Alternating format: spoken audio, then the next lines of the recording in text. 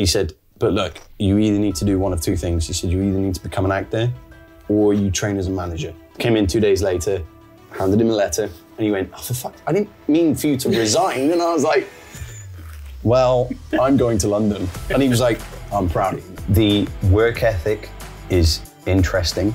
Yeah. Western performers were treated with very much a, oh no, it's okay, don't worry, that's fine. Oh, you messed that? That's all right, don't worry, just don't do it. Just don't do it again. Yeah. You're like, okay. Japanese performers were, what the fuck was that? It was like tore into if they were slightly off. It was a thumb ring with a little spinner in the middle. And he took it off and threw it at me. And I caught it in my mouth. And he went, you swallow that and I'm not taking you to A&E. And I went, my face went white and he went, what? And I was like, it's here and it really hurt. It feels like a lot of casting directors are coming out going, we don't need big Hollywood production style show reels. We just need to be able to see what you can do as raw talent. Yeah. And that then will allow us to see what we can do with you. Yeah, I used to hate auditioning for musical theatre. I don't know if it's different now, it probably isn't, because it's been that way for years. But I remember going into an audition room and instantly everybody eyeing you up, being like, who are you? What can you do? You're my competition. None of you are really my competition. It doesn't come down to who's better. It comes down to who is right for the role. My name is Andrey, and this is Beyond Real Talk, a podcast where I invite entertainment industry professionals and ask them real questions. What is their journey? What are they actually doing? Why are they doing it? And how can you start doing the same thing? And my today's guest is a stage, screen, and musical theater actor, and my very good friend, Knowles. Hello. Look, I have a lot of questions. I have a lot of questions about how you got into acting, why. Let's start from the beginning. What was your childhood like? Where did you grow up? Ooh, that's a while back, man. I'm trying to remember. Yeah. Sorry to interrupt you. One thing that I forgot to say when I introduced you, it's also that you're a vampire and you look 10 years younger than you are actually. Yes, it is true. I am immortal. Yes. Yeah. I, for some reason, don't age. I'm pretty sure my mum's got a painting of me somewhere that's getting older and older in an attic. Oh, okay. Pretty sure she sold something to the devil and here I am. Yeah. So, your childhood, what was it like? Was there anything that pushed you towards the, creative path? Yeah, dyscalculia and dyspraxia mainly. Me know English, so those words are very, very unfamiliar to me. Yeah, so basically, I mean, childhood in general, I had a good childhood. I had a very, very well put together family. I was very lucky. I never wanted for anything. We weren't well off by any means, but we weren't destitute. And it was me, both my parents and both my younger brothers. I got emotional talking about it then. My voice just... That's the other thing as well. I do speak like I'm still going through puberty 20 years later. It's ridiculous. No. I think you have a very, very nice voice. I'm not sure. No, I've heard you singing something. No, did I? I don't know. I don't know if you have heard me say. I haven't sung really for a while. It's been a while since I've sang. Yeah, musical theatre actor is a loose thing. I'm moving away from that now. But So yeah, when I was a lot younger, all my teachers were constantly calling me lazy. I was not academic in the slightest. I had no interest in maths or anything like that. I loved English. I loved writing. I loved creative writing and stuff like that. All my teachers were like, yeah, he's just lazy. He's lazy, and if he put his mind to it, he'd be great. Oh my God, it's like you're quoting my teachers, to be fair. I feel like any creative I talk to, they're like, same.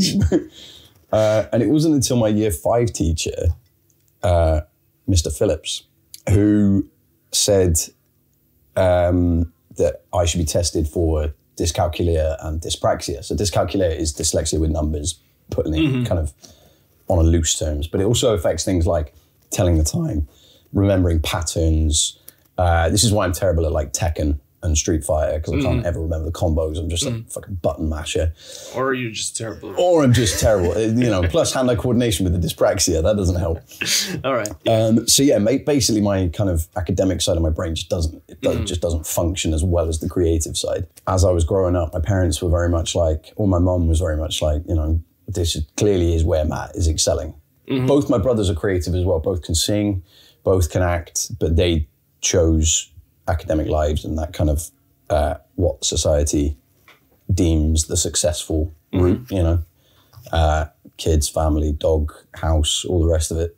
And I was like, you know what? Fuck that. I'm going to be a 36-year-old man living in an attic in London, being an actor. Hell yeah. Like, why would you want a normal life, right? Right? That's boring, man. Making money. This is why I think, I mean, yes, there is that.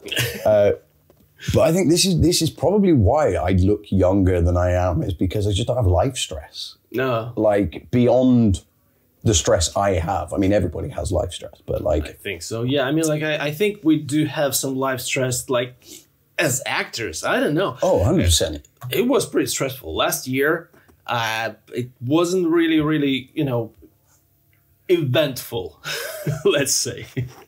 Yes. Yeah. All right. Yeah. So your mom decided that, like, that's what you are excelling at? Yeah, so she really kind of just, she celebrated that, basically. And I got into an amateur dramatics group, Exit Stage Left, back where I'm from, a little town called Radstock, in between Bath and Bristol. So mining village. And I started that when I was like, I want to say 8. I was young. And I was a sheep in Treasure Island. That was my first role. Sheep. That, I think it was one of the main characters in Treasure Island. Yeah, everybody knows the sheep in Treasure Island. Because in the end, in the real one, the sheep was kind of like a wolf in a sheep's skin, you know, and it basically killed everyone, took the treasure, ran away. I don't think it's a real thing. Not many people remember that one, but yeah, that was my first role, was a sheep in Treasure Island. But yeah, is that where you found out, like, you know what, I could be a music theater actor? Exactly. That was terrible, by the way. But yes, exactly that. And it kind of went from there, to be honest. And I was with that company for, I mean, right the way up until I was about 18, 19, I think. Every Saturday afternoon or Saturday morning, we'd go along, do a show every 6 months or so. Maybe even more than that, it was maybe 2 or 3 a year. And then when it got to kind of school and college, I finished year 10 and which is kind of GCSEs, or was GCSEs when I was, I don't know what it is now, it's all different now. There's something like called T-levels now. I'm like, what the hell are those? A-levels when I was a kid. It was like, and then I sound like my parents. I sound like my parents. I just heard my dad go, oh, they were called O-levels when I was a kid. I'm like, oh God, no. But yeah, I finished my GCSEs and went to, you know, parent-teacher evening to be like, careers advice, being like, well, what do we do with Matt now? And my acting teacher at school basically said, don't stay on for sixth form because it's not for you. Go to college, go and study performing arts, do a vocational course, something that doesn't require lots of writing, doesn't require lots of essays and stuff, because again, not my strong point. Yeah. So I did. And I got into Bath College, did performing arts, loved it.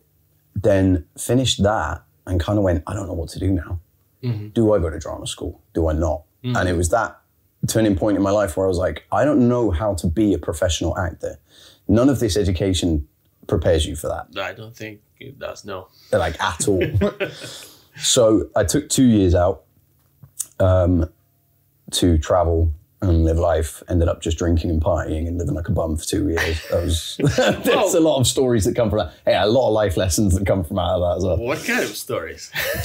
There's one time, so there was this bar that was ran by and owned by the director of the theatre group that we used to go to.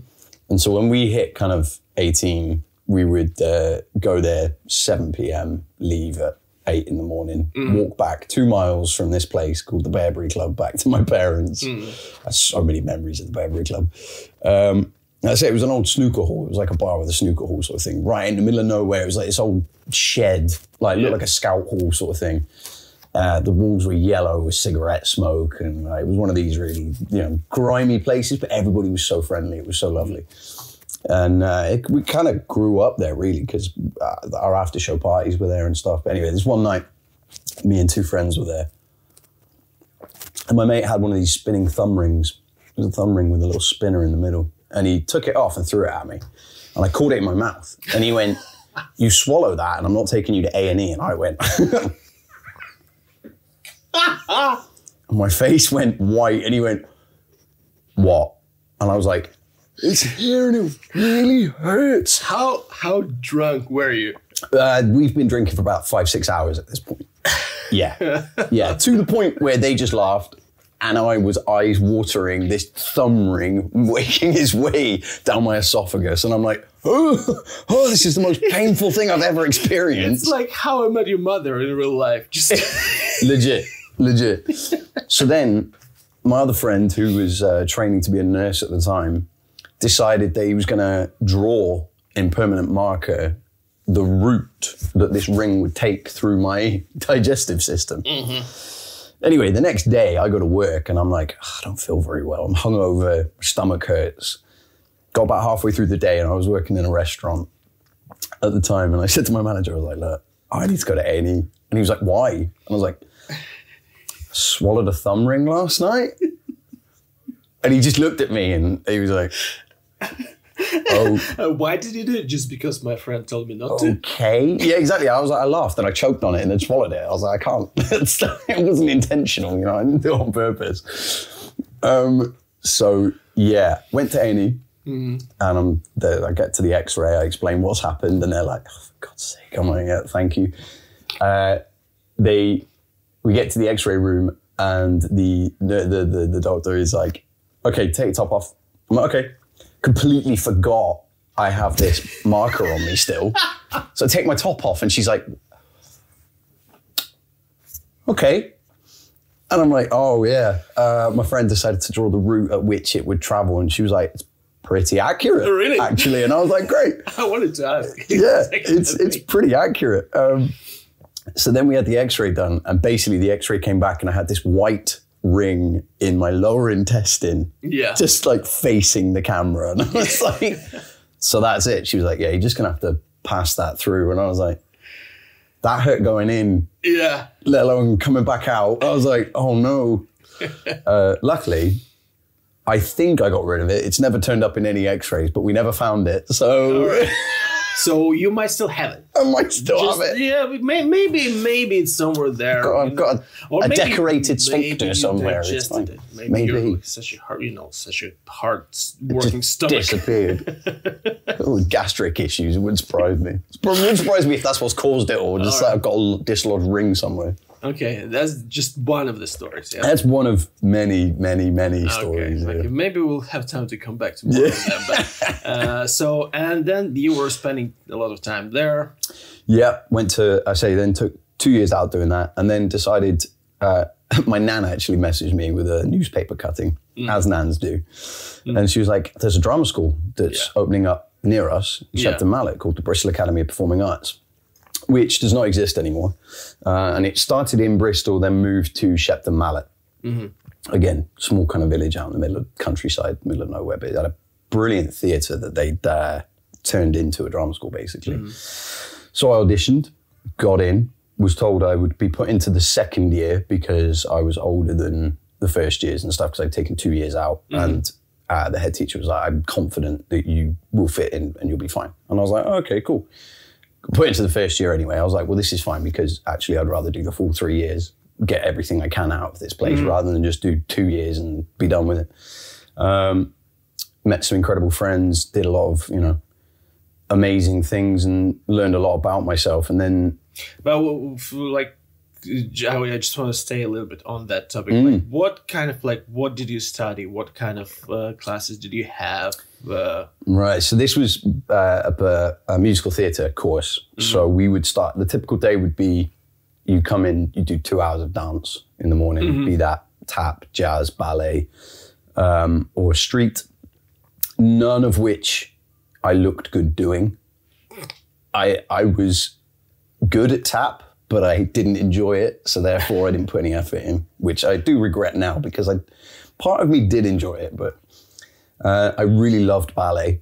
Yeah. But starting at 26 is not exactly the the ideal age, or whenever it wasn't 26. It was like, I would have been like 21, 20. I think you want to start like at like single digit. It's like maybe 8 months. Yeah, exactly. 8 months old, you can kind of start stretching a little bit. Exactly. And I mean, there are people out there that do it professionally and have started late and things, just due to how the industry's kind of changed over the years. But for me, I was like, yeah, this is never going to be a thing. But I enjoyed it. Then we would do, you'd have like your singing lesson throughout the day. You would do, I'm trying to think. Oh, we'd have classes where we would learn like sight reading, like you just get a bit of sheet music with, and we'd be put into our kind of sections. We would do, end of year shows. We'd have, we would, when it came to doing shows, that was when it was most fun, because you were working on it from morning till night. And it was the same thing. And you were like, yeah, okay, this is something we can really get into, sort of stuff. Yeah.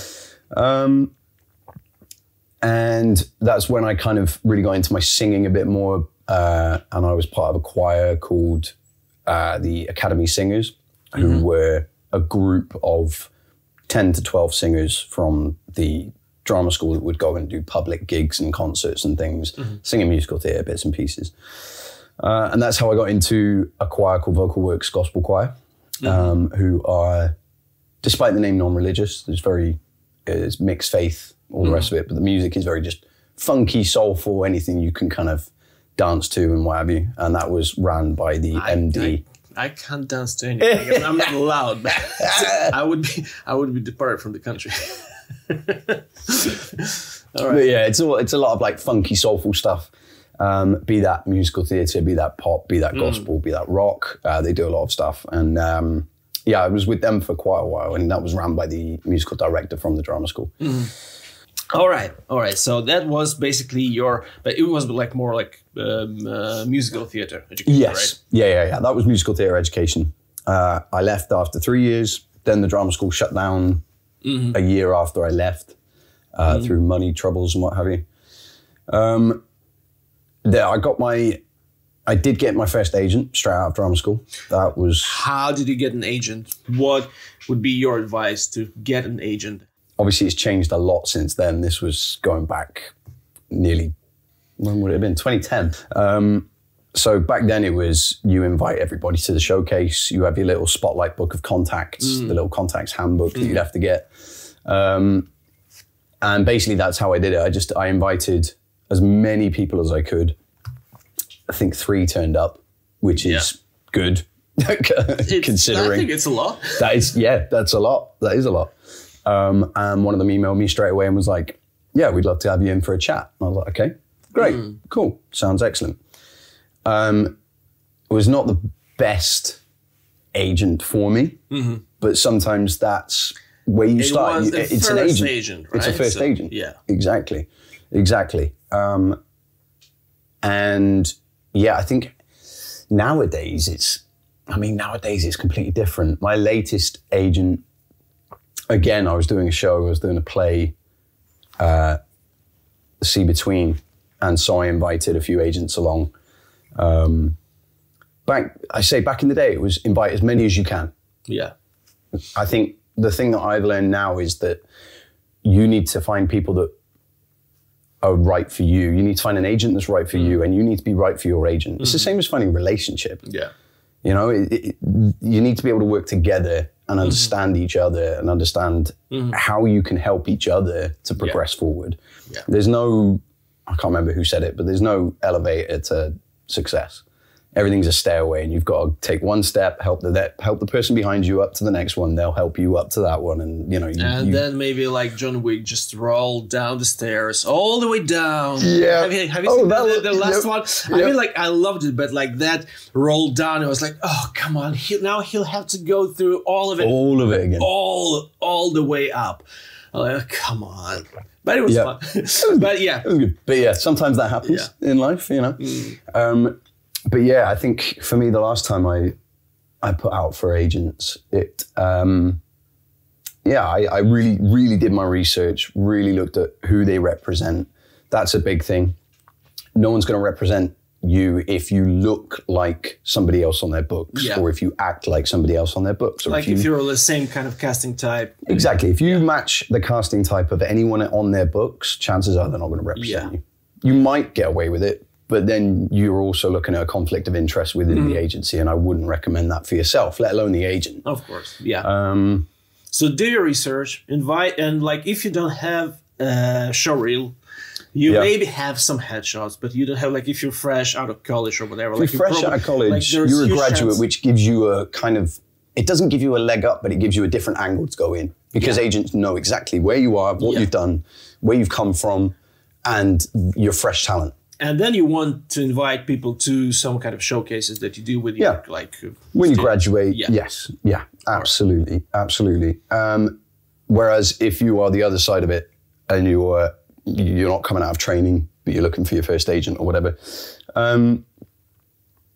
showreels are a great thing. Yeah. It doesn't even need to be a 3-minute compilation of different shots. You can have one piece, and it can even, your very first showreel can literally be monologues or duologues with friends, set up like an audition until you've got material to use. The industry's really changed with that now, and it feels like a lot of casting directors are coming out going, we don't need big Hollywood production style showreels. We just need to be able to see what you can do as raw talent.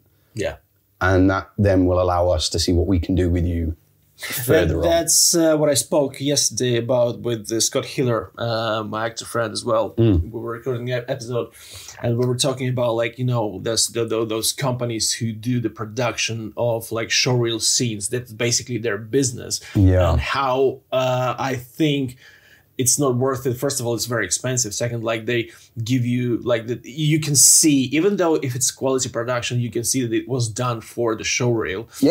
Also, you can see, like, it's they do like 2-3 scenes that like 2.5 minutes long, and you kind of need like 20-30 seconds of each of the scene. Like, you just like they overproduce something like that. It's way too long. You don't need it. You don't need it. Yeah, and nowadays, like, the cameras on our phones are amazing. Sound on our phones is great. If you can buy like separate some like lavalier mic for your phone, that is actually really cheap now. You can buy like for like £14. That it works perfectly well for the case, and you can record like just a self-tape style at home, maybe with a friend. You could do like some little scene, or you could do like a monologue, or like And I think that is enough for most of the casting directors right now, and agents as well, because they want to see what you can do with like good lighting, good sound, and picture from the phone is more than enough to showcase what you can do. As long as you can be seen and as long as you can be heard, that is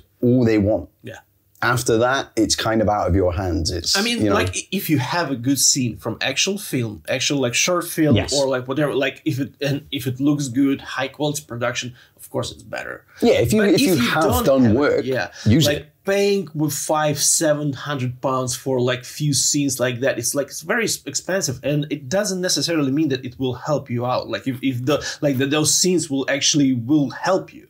That is something that people don't realize. It doesn't matter how much money you spend, how professional your showreel looks, how great these people are that are producing it for you. It's never going to guarantee you an audition, let alone a job. Yeah, it's true. It's true. But to be fair, like I would say, when I first tried to get an agent, I was sending like a lot of emails, probably like 30-50 emails, like in the first batch, and one of the mistakes I did, like, as soon as you Google, like, acting agencies, And obviously you get like the biggest ones. Yeah. And if you're just beginning, like probably it's not a good idea to send it the biggest ones. No, I mean, you can just for, you know, just to get your name out there and face out there. It's not gonna do any harm to do that. Yeah. But I would never go in expecting. Yeah, I don't know how, like, what should happen for them, for those, like, huge agencies who represent, like, huge stars to actually say, like, oh, there is something in it. And obviously, we all want to think, like, there is something in it. Absolutely. But probably there is. But, yeah, that's it. And another thing that I did, like, I only had, like, some self-tapes or something like that. Like, I was sending them, and they didn't kind of, like, most of them didn't even come back to me. Yes, But then as soon as I had, like, one proper scene that was shot by a very, very good director, James Bush. I don't know if have you ever seen Predator Dark Ages? Yeah, I think I have, yeah. So this is the guy, like, he's a director. Like, no way. He directed my first, basically, showreel scene. And the DOP was Richard Oakes, who I'll be recording with next week as well. And so, like, the production quality was amazing on this scene. As soon as I had only that scene. I sent it to 15 agencies, and I had 3 responses. Nice. Three offers, which was like very nice, and then I kind of went with Fiona Cross that we share. Who we share an agent. Now. Yeah. So if you do have a good quality, like high production quality scene, it can really help. It can, but again, it doesn't. But it's not necessary. It doesn't guarantee anything. Yeah, that's because it's such a potluck as well. You've got to have all the stars need to align. Essentially, it's a combination of skill, luck, timing, like persistence, belief. they might, like, they need to, the agency that you're turning to, they probably will, like, need to have their books open. They need to be looking for someone like your typecast, because maybe they like you, but they already have someone, as we like discussed before. Exactly. So yeah, it's there is no guarantee. No. But anyway, so you got your first agent. So got my first agent, yes. And I won't mention his name, but it was an interesting agency. I did get my first job through him, and it was fantastic. It was off West End. It was a pantomime. It was in Gray's Theatre in Essex. And I can remember it like it was yesterday. It was not. It was a while back now. But I played, it was Robin Hood and the Babes in the Woods was the pantomime's name. All right, that sounds like something from Pornhub. Yeah, I know. Where I played Plunkett, the sheriff's henchman. So I was the comedy, basically the comedy relief, which I had so much fun with because I got to crack out my natural accent and be this West Country imbecile, basically. And that was great. And then after that, it kind of dried up. I didn't really do much for a bit. For how long? How old were you? So I would have been, this is where the dyscalculator kicks in. I'm terrible with dates, ages. I could tell you it was 2015 and that I was 24, but like, I don't know how old I was when I was in 2015. Do you know what I mean? It's like, well, just I don't know. Just say it with, all the confidence, and that's it. Like no one will actually sit there like listening to the podcast. Like, no, hang on a minute. I think it doesn't end up. As long as it's strong and wrong, it's fine. Do it with confidence, and you're okay. Say it with a smile, and people will go, "Oh yeah, you know what you're talking about." Be very confident. Like if someone asks you, like, "How big was the fish?" Oh, it was like that. Was like, but I don't think. Yeah. Something. So this would have been. I want to say I would have been about 22, 23 maybe. And then after that, I got some interesting auditions. One of which I turned up to, and they went, "Oh, we didn't know you were coming." And I stood there going, "Okay, I have all the info." And they were like, "Yeah, no, we've been trying to get hold of your agent for the last week or so, and they've not contacted us. So we just assumed you weren't coming." And I was like, "Okay, I'm here. Can I audition?" And they were like, "Yeah, if you'd like to." And they're like, it was that response. "Yeah, if you'd like to." And I was like, I mean, I will, but I feel like I'm probably not going to get the job. And I didn't. And then the next audition I went to that I got sent to, I got told, oh yeah, it's going to involve a bit of dance, you know, take it. And I was like, cool, all right. So I took my dance pants, you know, all the rest of it, the drama school dance gear. I rock up to this place and I'm like, there's a lot of men in here wearing leotards and putting ballet shoes on. And I was like, hi. And at this point, I was under a different name as well. My stage name was different at this point. So I was like, hi, I'm Matthew Meddings. And they were like, yeah, that's fine. And I was like, I'm here for the dance call. And she went, yeah, the Welsh National Ballet. I'm sorry, what? She went, yeah, Welsh National Ballet. It's the only auditions happening today. Yeah. And I was like, must be the one then. She went, yep, your name's down. And I was like, oh, okay. So I walked into the room and there are guys with their legs up here. They're stretching out. And I'm like, okay, I can't touch my toes at this point. Let alone, and I was like, all right, yeah, look, I did 3 years of basic ballet that I loved, but it was all bar work. Like, they're throwing out French words. So I'm like, what? And this is one of those auditions where they just yell words at you and you know what they're talking about. Yeah. So I'm stood at the back of the room and I just stood there and I watched the first group do it and I kind of went round the side of the room and I went up to the audition. I was like, I'm really sorry. My agent has sent me to this audition, but I am not a ballet dancer. I have no idea what you're saying. I can tap. Yeah, I was like, I'm going to go if that's okay. And she just looked at me, bless her. She was like, it's absolutely fine. And I was like, thank you. So I left. I can't even imagine like, no, dance, bitch, dance, little monkey, dance. Do it.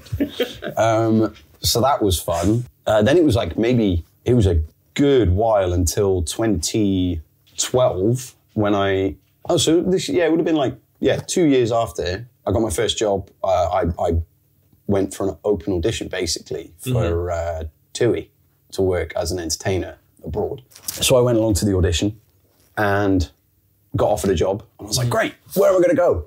Like, you've got holiday villages all over the world. And they were like, there's this brand new one just opened up. And I was like, oh my God, in Hull. And I was like, wait, Yorkshire? And they were like, yep. They were like, this is your first contract. And I was like, no, I get it. It's fine. So I was working in a caravan park in 2012 in Hull, which was great fun, I will admit. You know, you're doing your evening shows, you're doing the kids' entertainment, you're doing the daytime duties, all the rest of it. Me and my van mate, Rob, who was the techie, we lived in the worst, most rundown caravan on site.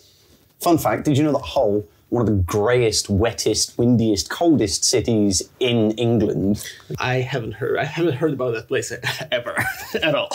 Yeah, it doesn't surprise me. But I mean, like, I haven't heard about most places in the world. Yeah. Because my geography knowledge is not really great, but, you know. So, no, I didn't. Well, they make caravans, which they're like the home of caravans or something, and I was like, hang on, wait, in the world, or you can I guess caravan capital of the world. I don't know if it's the world or if it's just England or what, but it was like, I got there and I was like, wait, you make caravans in Hull? And they were like, yeah, that's what we like, we're specialised in. I was like, hang on, there's no beaches like here. It's like, what? I don't get this. Not that you use a caravan on a beach, but I was like, this doesn't feel like a holiday destination. Yeah, anyway. Well, they tried to make it just different. That's it. I mean, don't get me wrong. I had a great time. It was great fun, and I do love Hull. Would just like to say, do love Hull. The people are great. I would love it too, but I've never been there, so I'm sorry.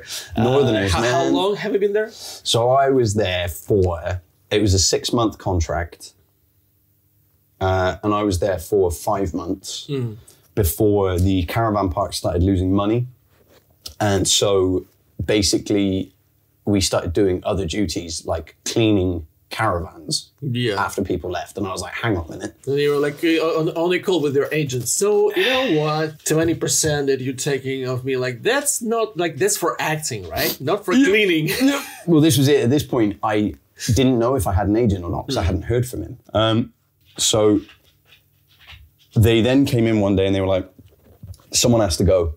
We have to get rid of one of the acting team because we can't afford to keep you. And I was like, I will. Everything is clean already. Yeah, I was like, I will. I'll go. I'm like, I hated it at that point. I was like, this is not why I'm here. I'm not here to clean caravans. You know. A week later, the company that were kind of working for TUI that did all of this stuff rang me and they were like, hey, so we understand you've just been let go of your contract in Hull. And I was like, yeah. And I was working out my last month there basically. And they said, we've just had someone leave Egypt, Holiday Village.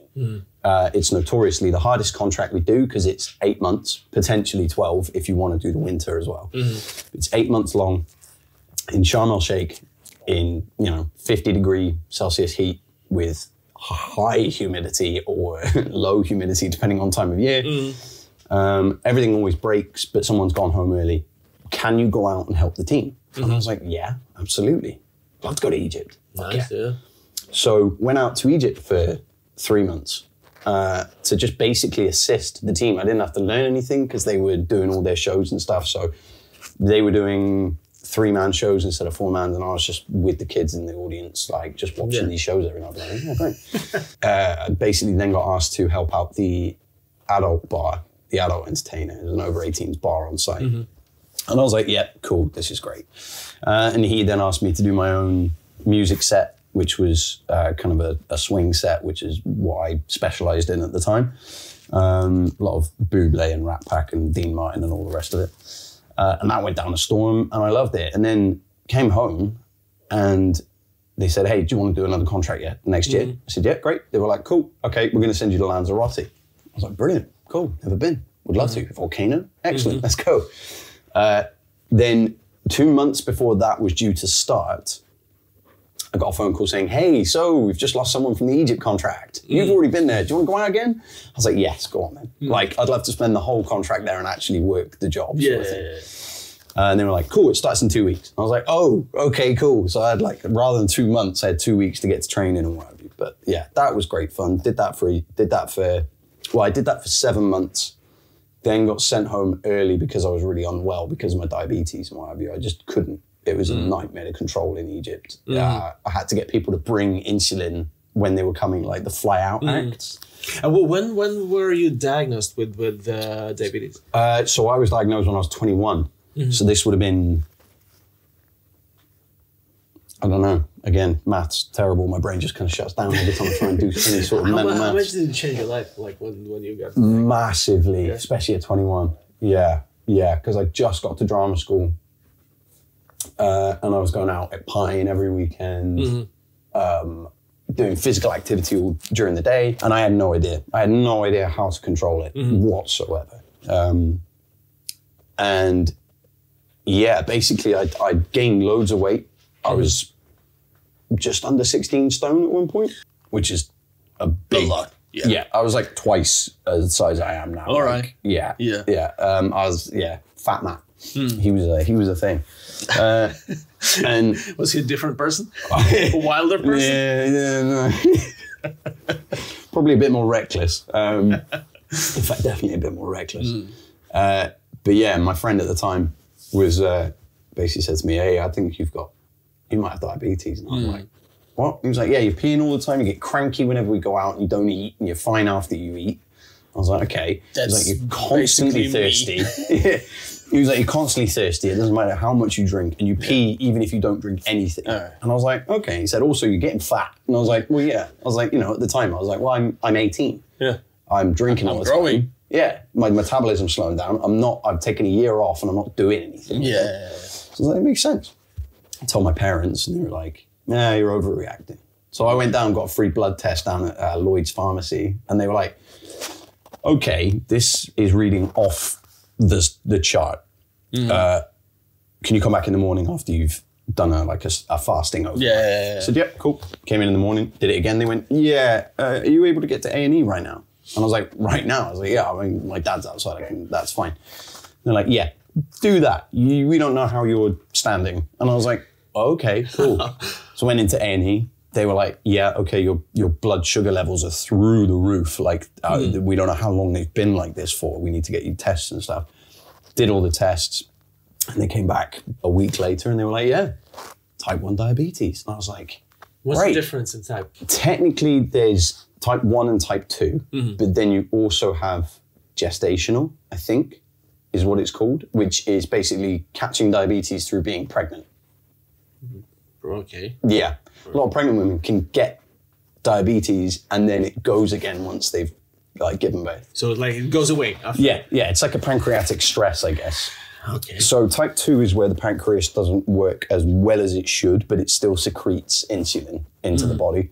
And you can manage that with a tablet, diet, sometimes insulin. Type 1, the pancreas just doesn't function at all.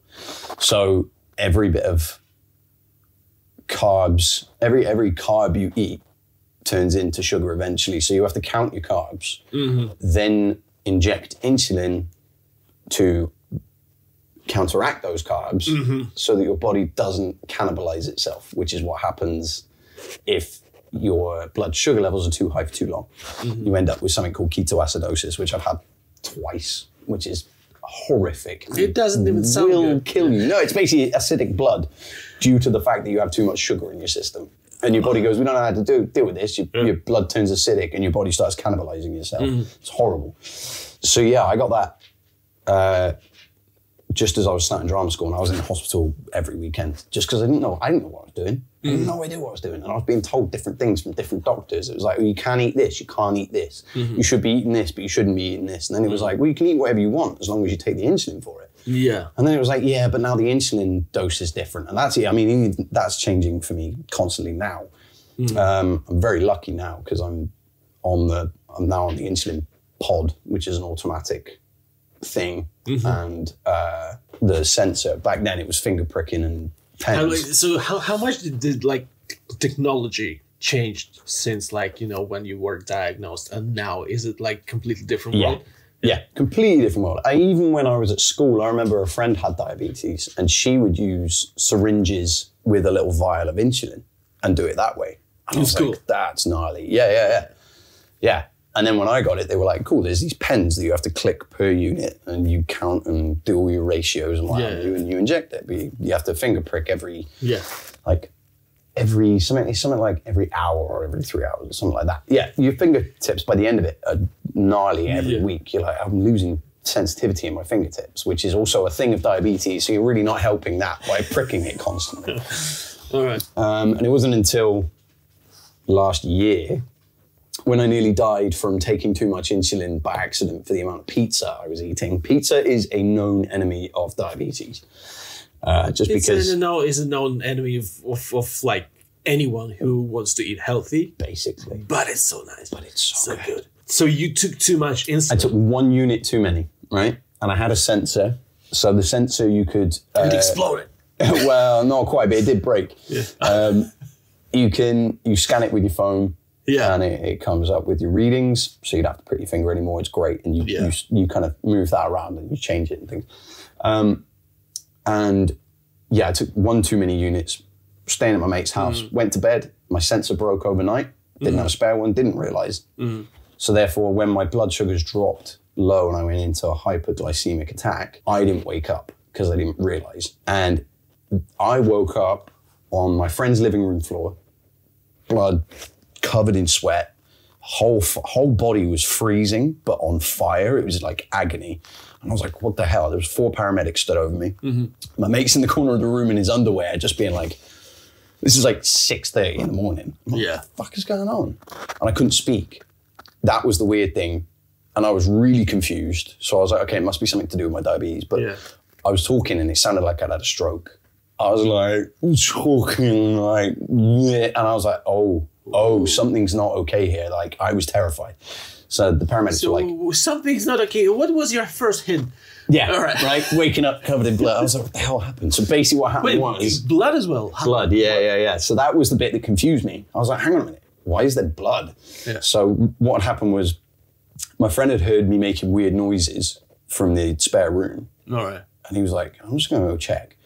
Opened the door and apparently I was full on exorcist, arched back, like all muscles tense like this. And I was just like groaning. On the ceiling? On the ceiling, yeah. And I was just like, and I couldn't talk, and then I started having convulsions. Yeah. And I basically started seizing. which that's never happened to me. I've never had a hypo like that before. I don't even remember it, but this is what he was saying. So he called paramedics. I then tried to make my way from the spare room into the living room. I must have been trying to find sweets or something. I don't know. It was just confusion, so I was just moving. Paramedics turned up. I'm now, by this point, just seizing on the floor. And they tried to get a cannula in they first tried to feed me glucose, but my jaw was locked so tight they couldn't get it into my mouth. So then they were like, right, we're going to have to get it in through a cannula. So they tried putting the cannula in, but where I was fitting, they had to have 3 of them hold me down while one of them was trying to get it in, hence the blood everywhere, because I was just flailing my arm around uncontrollably. Once they got the glucose in my system, I then slowly started to come around and stuff. And once I was awake enough, they were like, how do you feel? And I was like, I feel awful. Like, I feel like terrible. And they were like, well, we're not surprised. You're lucky your friend was here. Because they said if he hadn't called the paramedics or if he hadn't been there, I had 30 minutes before I'd have been in a coma and an hour before I'd been dead. And I sat there and I was like, okay, right. Like, I've had scares before, I've had moments before, but you always, well, I personally was always like, yeah, it's fine. These things happen. People go through these things. You deal with it, whatever. But this one was different. This one hit me hard. Later that night, I had a breakdown about it and I was like, what is going on? And I had this weird sense of loss, which was really strange. And I think it's because in my head, I quite like to believe in things like, multiverse theories or all these different theories of life. And so I like to, anything that can't be disproven in science, means that it's potentially real. So I'm like, well, of course, like disprove it. Yeah. So let's, it's an exciting thing. It's still a possibility. It's still a possibility, exactly. But the one thing that kept going through my head was a version of me didn't make it. There's a version of me that didn't survive that. And I was like, what if one day I'm the version that doesn't survive it? And I was like, fuck, I don't like that. That's deep. Yeah, so got in contact with my team that night and I just sent them an email and I was like, look, this has happened. I'm not okay. I need to speak to somebody. And they were like, cool. Come in tomorrow morning, 10 a.m. I was like, oh, thank you. So I went in and they're like, okay, cool. We're going to get you lined up for the insulin pod, which is a little box that has insulin in it, no more pens. It's linked up to a little controller, like a second phone. You input the carbs that you're going to eat and it constantly drip feeds you insulin and it boosts every time you need to eat. So basically, you need to tell it like what do you... If I'm eating, I need to tell it what it's doing. But if my blood sugars naturally do this, it will regulate itself. And each time you put a new pod in, like every 3 days, you have to replace them. It's got an adaptive AI in it, so it learns your patterns from each pod. It can constantly be kind of learning what you're doing and keeping you regulated. That's where we want AI. Exactly. That's where we want AI. Yeah. Yes. Yeah. AIs, they can remove trash from the sea. They don't need to be screenwriters. Jesus. But yeah, so that plus a new sensor and it revolutionized my diabetes. It was insane. Yeah. It's been mad. All right. But coming back to you going to Egypt second time. Yeah. So I went out second time, had a blast, absolutely incredible time, met some lifelong friends and just had an amazing time living away from home and doing what I love doing. It was like, this is great. Yeah. Then got sent back home because I lost so much weight and I was really unhealthy due to the diabetes. So I came home, got all that sorted. Then tried to get in contact with my agent and was like, are we, like, what's going on? And I got through to an assistant who said, oh, he passed away. Ooh. And I was like, oh, nobody told me. And I'd found out from somebody else that I worked with who also was on their books. Yeah. They didn't know either. They were like, I didn't know he's dead. And I was like, apparently, so we're now no longer repped by anyone. Okay. So yeah, everybody just kind of disappeared off the books. I believe the agency's still going. They're run by somebody. In fact, I know they are because they're run by one of my friends now, or somebody I know, and doing very well. Then life happened. I basically gave up acting. I was like, I came home, didn't get anything for a while, and I was like, you know what? I don't know what to do. So I went into bartending. and I worked for TGI Fridays as a bartender. And I'd worked as a bartender, but I went back in and I was like, no, I'm gonna really go for this. And I did. I went. I was part of the team that set the world record for the amount of bartenders flaring, so the juggling with bottle and tin in full synchronicity for 2 minutes without dropping a bottle or a tin. Oh, really? Did that in Covent Garden. As cheesy as it sounds, the bar was my stage. I could be a version of me and be like, yeah, I'm good at this. And I thought at one point, maybe this could be my career. I could be a mixologist. And I was given the freedom in the restaurant I was working with in Bath to experiment a lot with recipes. We were creating our own stuff all the time, me and my bar team, and we just had so much fun. It got to a point, my manager, Jim, who I have a lot to thank for, he sat me down and he went, what do you want to do? What do you want to do? And I was like, I want to be an actor, but I think I've missed it. And he was like, you haven't.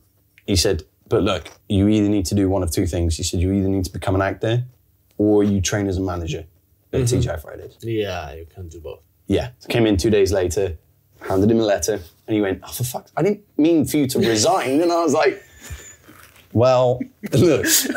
You started this. I'm going to London. And he was like, I'm proud of you, man. And I was like, thank you.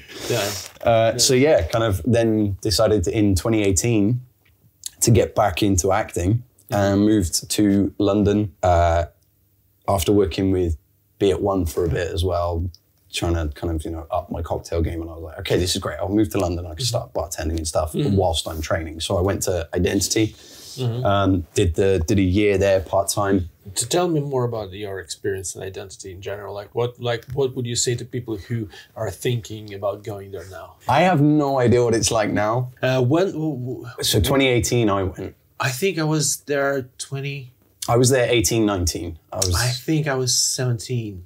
I started training with Lee Lomas at Working Actor Studio. Did you train with Lee at Identity? Yes, it was like the end of the year. So I did I think a year there. And I had Lee there for 2 weeks probably. Something like that. And then he started his own basically school. And then I kind of started training with him. But I joined Lee's classes when he just started. Oh, no. So that was earlier than me then. I think I started in 19. So maybe you're 17, 18 then. I think I stopped Identity at 17 and I started Lee's class at 18 and I'm still kind of doing it. So what was your experience with Identity? My experience with Identity was an interesting one. I learned, it's weird because it can really depend on who your teachers are, massively as to your experience, because obviously every client, everything's different. The thing that I found was the lack of structure. They're so regimented with, you can't be late more than these amount of times, you can't miss X amount of classes. If you're 2 minutes late, you can't get in the class. And it's like, cool, you set all these rules and boundaries. This is great. It's really good. It feels really, solid. But then when you do a term of voice work focused on breathing, which is what we did in my first term, second term, they merged 2 of our classes. So we did another term of voice and they went, okay, so what did you all learn last term? Half of us were like, oh, we did voice work. The other half went, oh, we never did a voice class.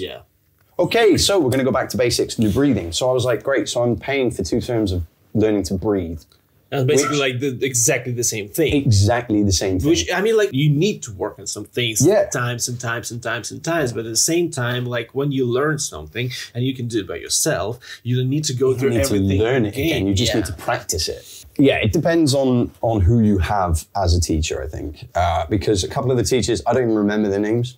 But then obviously there are teachers like Lee, Andrew, who I really connected with. Then it came to the showcase. And the showcase, we did Bull by Mike Bartlett. And it was in the cockpit, I think. In the round, great fun. Directed Canadian director Matthew, I cannot remember his last name. I apologize. And at the end of it, we got assessed. And I got my feedback back saying, yeah, we didn't really see much from you, could have done more. We're going to keep you in... Dog's just eating, that's what you can hear. It's the porcelain. I know, he's moving his dish around. He'll inhale it, it'll be done in a minute. Yeah, so we're going to keep you in intermediate class. And I was a bit like, okay, there are people that are moving up who, yes, probably deserve to, but I felt a bit like I was like, okay, I've already trained, I've already done it. I don't really know why I would stay in intermediate. It felt like I was being kept there to pay the bills and keep the lights on, essentially, which a lot of people did feel like. But my director turned to me and said, what's your plans now? And I went, I have no idea. You know, I'm in my 30s now. I don't really know if that's right for me. And he turned around and went, don't come back. He was like, you need to go out and learn in the real world now. You need to get real world experience. You get out and put it into practice. All right. So yeah, as much as it worked for me, there were moments where I was a bit like, oh, I just don't think I'm getting as much out of this as other people were. Yeah, for me, identity was, I think it was kind of the same, because I remember that the lack of structure, I had screen acting for 2 or 4 weeks in a year, like whole kind of year, basically. Yeah, so it's not some enough. people were learning really cool stuff, and other people were learning like I don't know. And another thing that I don't think that the system, when you kind of almost have like an exam in the end of term to define if you go up or you stay the same, but I don't think it actually worked properly, because it doesn't necessarily, like one small performance doesn't necessarily show your skill. No. Like, how many people have done a show, or like how many self-tapes have you done where you're like, well, that was crap? Yeah. And then you like, can't be switched on and 100% every single time. It doesn't. And Tom Hanks probably never gives a perfect performance every time. Do you know what I mean? It's like, it's not possible. And at the same time, because like I know that my teachers, like at least one of the times, my teacher was insisting on me going up when I don't remember who was it, Adi? Yeah, so he thought like I need to stay in the same level. My teacher was like, no, he actually needs to go up. And I was kind of like, it's not like I got a lot from identity, I think. I went through like a lot of good classes, nice teachers, but at the same time I thought the same. I thought like it's time for me to get out, to find another class, maybe cheaper. Workshops. Yeah, workshops, classes, and at the same time I need to look for an agent. I need to kind of start doing things as well, not just like waiting here. Like, and then also, you know, it was pretty hard to do. Like I was, you know, full-time job and everything. So but I think that's like, it's a very similar experience to a lot of people who I spoke about identity. But I think they changed a lot, because it's been a long time ago. I have no idea how it's now. I don't know either. I haven't spoken to anyone who goes there anymore. But I do remember a lot of people that were there when we were there have very similar experiences to us. Yeah. I also just don't think that system of tier level works in something like acting, because it's very any sort of art is fully based on opinion and it's subjective. Yes, there is such a thing as a bad actor, or no, I mean, like, there are technical things that are part of the craft. Of the craft. Yeah. And there's a lot of stuff that you can't teach as well, you know. But I think that's why I preferred, because the thing that I really took from it was these two teachers, Andrew and Lee. I was like, I can learn a lot from both of them. And then Lee started his own class, and I was like, okay, now I can go and learn from Lee. And that's what I took from it, was that different teachers can teach you different things. You don't need to be in an institution to learn from everybody when it comes to acting, especially if you've already trained. If you're using it like a refresher, which is what I did. So yeah, I'm glad I went. I don't regret it at all. Not at all. It was great, and I, met a lot of people through it that I still keep in contact with now. Because at the end of the day, what is acting if it's not just collaboration? It's especially if you're not working constantly. You're like, well, you know, I need to collaborate. One of the most amazing things I think about acting, like, because, you know, like, there's a lot of rumors about, like, oh, there's so much drama in acting, they all kind of hate. No, the thing is, like, the community of actors is, well, like, it's one of the tightest. Like, I met so many friends in last, like, few years when I actually was doing classes, like, in comparison to basically years of my life. And you met so many, like, amazing people who just, like, do, like, someone can, you know, tap dance and also sing and everything. Someone can barely walk, but we still find each other. Exactly. I mean, let's use tap dancing loosely, because I have not done that for many years. My feet are screwed now, so there's no way they're going to do that. But yeah, on that thing about the drama thing, it's something I've noticed going from musical theatre into straight acting, screen acting, theatre stuff. Musical theatre's bitchy as fuck. Really? Yeah, I used to hate auditioning for musical theatre. I don't know if it's different now. It probably isn't, because it's been that way for years. But I remember going into an audition room and instantly everybody eyeing you up, being like, who are you? What can you do? You're my competition.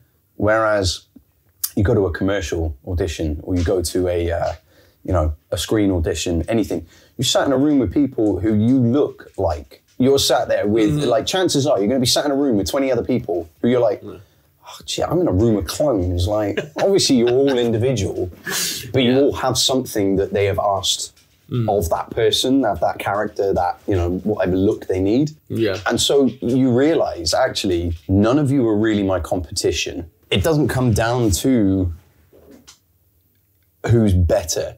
It comes down to who is right for the role, normally, usually. Yeah. And so I find there's a lot less competitiveness in stage and screen as opposed to musical theatre, especially with the auditions. You sit and you talk to people in musical theatre auditions and they're all like, all the conversation is, it's leading questions that they don't care about the answer of. It's so that they can answer their own question and tell you what they've done 9 times out of 10. You know, where did you train? What the fuck does that matter where I trained? I trained over 10 years ago. Like, you don't know it. You've not heard of it. It doesn't matter. Okay, so you trained at Lipper. I don't give a shit. It's a name. It's somewhere you train. Like, that whole thing of coming out of drama school and everyone was like, oh, you know, you go into big West End shows and you open up a book and it's filled with Italia Conti, Italia Conti. And you're like, oh, you have to be from one of these big name drama schools to get anywhere. It's just not, it's stupid. Like, it's such a stupid thing to be like, well, your pedigree must dictate your talent. Yeah. And it's like, no, that's not, it's how much it's about what you can take from different teachers, you know? And I also believe that you shouldn't stay with a teacher for longer than you need to. Yeah. Everybody in this world can only teach you so much. There's only so much knowledge in my brain that I can impart on somebody. No, Einstein can only teach people so much about physics and all that. Eventually, you'd probably go, okay, cool. Thanks. I've learned everything I can from you.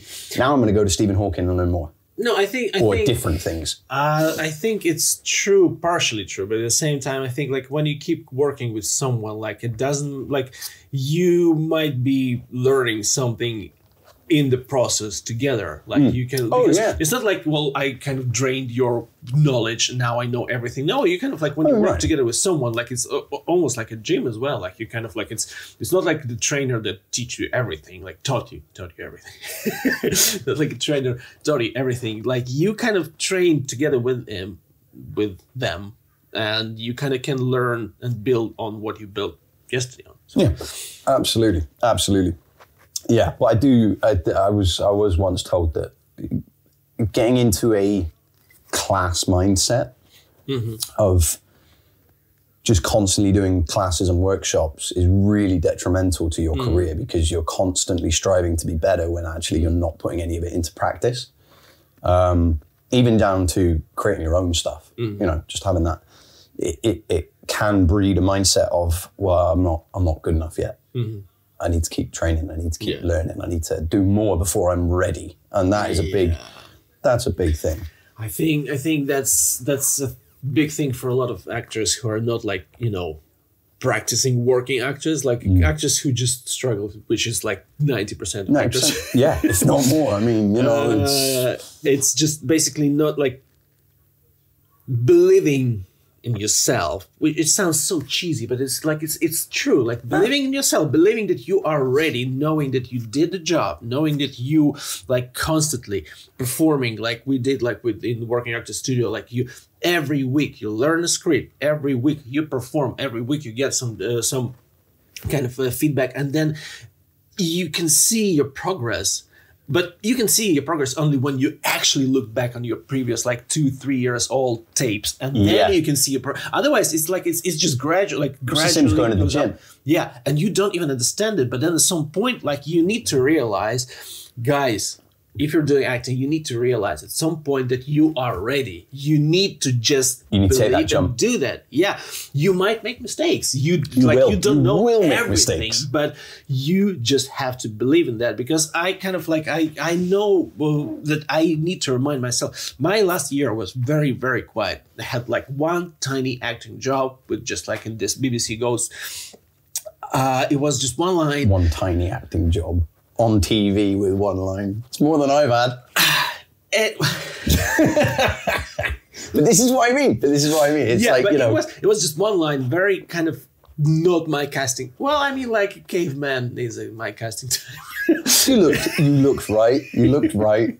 Anyways, so, but like I didn't have a lot of auditions as well, probably because of all the strikes, writer strike, actor strike, like the industry was kind of like very quiet. Yeah. So it wasn't a great year. So when you most of the time when you perform in class and you don't work as an actor, like you have to remind yourself that like I'm not an acting student, I am an actor who's practicing their craft in a different way. Work at the moment. Yeah, exactly. I'm doing a workshop at the moment on Saturdays, and it's like, okay, cool.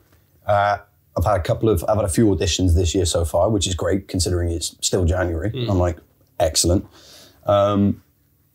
And I'm now taking this year to work on my own projects. You know, that whole adage of don't wait to be told yes, do your own shit. And I'm like, yeah, cool, all right. But again, it comes down to belief. I've had these projects ready to go for like 2-3 years, if not longer, some of them. Yeah.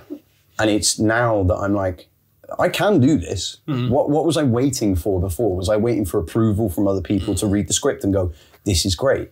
Was I waiting for money to come in to be able to do it? And it's like, that's never going to happen, Matt. You know, I'm like, I don't work a 9 to 5. I'm very lucky. I'm very, very, very lucky and very blessed to be living with family in London and therefore able to not work a 9 to 5, 2-3 jobs to pay for rent plus being an actor. Like some of my friends, they work 2-3 jobs. They then don't have time for auditions. So yeah, I'm very lucky to be in the situation that I am, where I can work. I mean, I am working, but I'm working in the immersive industry. There was another question I wanted to. So, like, after Identity, Identity 2018 till 19, you started training with Lee, and then correct me if I'm wrong. But then after Identity, did you go to Japan? I did. Working in Universal Studios? Universal Studios, yeah. So I got my second agent after Identity. Which just so happened, again, going back to the agent thing, this was just a fluke. My girlfriend at the time had an agent and they were looking for men in their 30s who looked younger. And I was like, well, that's me. Yeah. So I met up with them. They were like, yeah, great, cool, come on board. I was like, cool, okay. Then I saw the Universal Studios Japan World Tour was starting, which is what they call their audition process. And I was like, hey, can you let me know when this comes through to London, because I'm not going to remember. I'll forget. And they're like, yeah, absolutely. So they put me forward for it. I was number 523. I had to sing Shut Up and Dance With Me by Walk the Moon, Shoot the Moon. I sang that. And I also saw on the email that they sent, if you were over 6 foot and you are a baritone bass, familiarize yourself with Santana's Smooth, because you will be auditioned for the role of Frankenstein. I was like, okay, cool. They gave me the sheet music for Smooth. They were like, come back in an hour. I was like, cool, no worries. I was like, I already know it, so I'm just gonna go and chill for an hour. So went and chilled, came back, did Smooth in a group audition. Then they were like, okay, cool. Those of you who would like to stay, come back for the dance audition. And that was in 2 hours time. Okay, cool. So I'll wait around, do that, do the dance audition, which I'm not. I was like, okay, just smile and look confident. You're gonna be fine. And I was paired with this guy, James, who I actually ended up working with. He was actually in my cast in Japan, in my show. And he was a dancer. And I was like, fuck, like he's really good and I'm not. And I was like, this is awkward. Anyway, did it. And then they were like, okay, we'd like to see you for the interview. Turned into like an 11-hour audition in the end. It was insane. Oh, really? Yeah. And this was in February. And they were like, okay, so this is the first stop on the tour of auditions. We'll let you know by October. It's like... February to October. It's like, all right. I'll just forget about this then. Do the usual, do the audition, do your best, come out and go, yeah, cool, did that, now forget about it. And if I get it, I get it. If I don't, I'm not thinking about it, it's fine. Yeah. So I went away. October comes around, I get an email saying, hey, we would like you to, we'd like to offer you a place. I didn't realize at the time that what happens is, at the end of each contract, they offer places to people at the park who they want to stay on for another year. Yeah. If they say no, or if anybody gets fired or gets sent home early, then they get someone in. So in February, I was auditioning for Frankenstein, just general audition. But when it comes down to actually being offered the job, there's a chance that they might not need anyone. So it's not even whether you were right for the job or not, it's whether they actually need anybody for the position. Luckily for me, somebody had been fired and somebody else wasn't coming back. So I got an email along with one other guy. And bearing in mind they do London, I think they do it's only London in the UK. And they might do Scotland. Then they do Australia. They do like 3 or 4 stops in Australia, and then they do 3 or 4 states in America. And out of all and I was 523. Was it like a musical or like a theater performance? Was it like, so the show, big show with... So the show I was in was the Rock and Roll Monster Show. Monsters Live, it's called. And basically it's insane. It was insane. I've never seen anything like it I've never performed anywhere like it. Because this stage is a Broadway-sized stage. It is massive. And it's covered in set that looks like a graveyard. There's this giant clock tower. There's loads of different layers and levels. Is it some kind of like an attraction park? Universal or... Universal, is the theme park, But Universal are known for their shows. They do a lot of shows, especially, I think all of them do, actually. I've only ever been to the one in Japan. I've never been to any of the others. But yeah, and it was... The show is essentially Beetlejuice throws a party in the graveyard. And Frankenstein, Bride of Frankenstein, the werewolf, or Wolfie, and Drac, and then these 2 undead cheerleaders, Hip and Hop, who are basically the dancers. They just have this party in the graveyard, and they just sing rock and roll songs and dance. And it was great. And me being Frankenstein meant I didn't have to dance. So I was like, this is brilliant, because I was holding a guitar, I had to mime playing the guitar. I had these platform boots that were like this high off the ground, big prosthetic head, green makeup, purple like pleather suit. But I was the skinniest and shortest Frankenstein they'd ever had, I think. Because the other guys who were playing Frank were like 6'5", built as well, very muscular guys. And I was like, this is awkward. Luckily, the guy was like, yeah, you were hired for your voice. I was like, well, thank you, appreciate that. I'm like, it's good that I wasn't hired for my look as Frankenstein, I guess. But yeah, that was great. I was there for 13 months and that was insane. Nice. I had the time of my life and I was there during the pandemic. First of all, like describe me your day. Like what was your day like? How often did you perform per week? What was your day like? How often did you have to like rehearse? Did you have free time to go out and, be wild and watch all the anime? Yeah. So rehearsals started basically the day after we landed. So, fuck jet lag, you just straight in. It's like, here we go. And that was 10 10, 12-hour days, long days of rehearsals, dance calls, singing, the lot. And you'd start with singing, then finish with dance in the afternoon or night. Or you do a full day of singing, then do a few weeks of dance and what have you, trying to get all the choreography ready. Then a couple of weeks before you debut the show, obviously there's another team doing the shows as well. So you're in an off-site unit, basically, in a studio, rehearsing. Then during the days, you'd come in first thing in the morning or late at night in the actual theatre and do dress runs, perform and stuff. And it's very technical. You've got to be in a lot of different places. It's not just the choreography and the singing you've got to remember. You've got to be in your positions backstage, and like Dracula comes down from the ceiling at one point, and so he's got to run up like 5, 6 flights of stairs, get rigged up at the top in time after the last song to get up there and then drop down for his song. Yeah, exactly. I have to like sprint off stage and then run downstairs to get to a basement elevator that shoots you up through the stage, through pyrotechnics for my song. And it's like, there's a lot going on, a lot of moving parts involved. But in terms of then when we debuted, funnily, I actually debuted my show, and then the next day we were in doing notes, and they were like, right, everybody go home, everybody back to your flat. And we were like, what?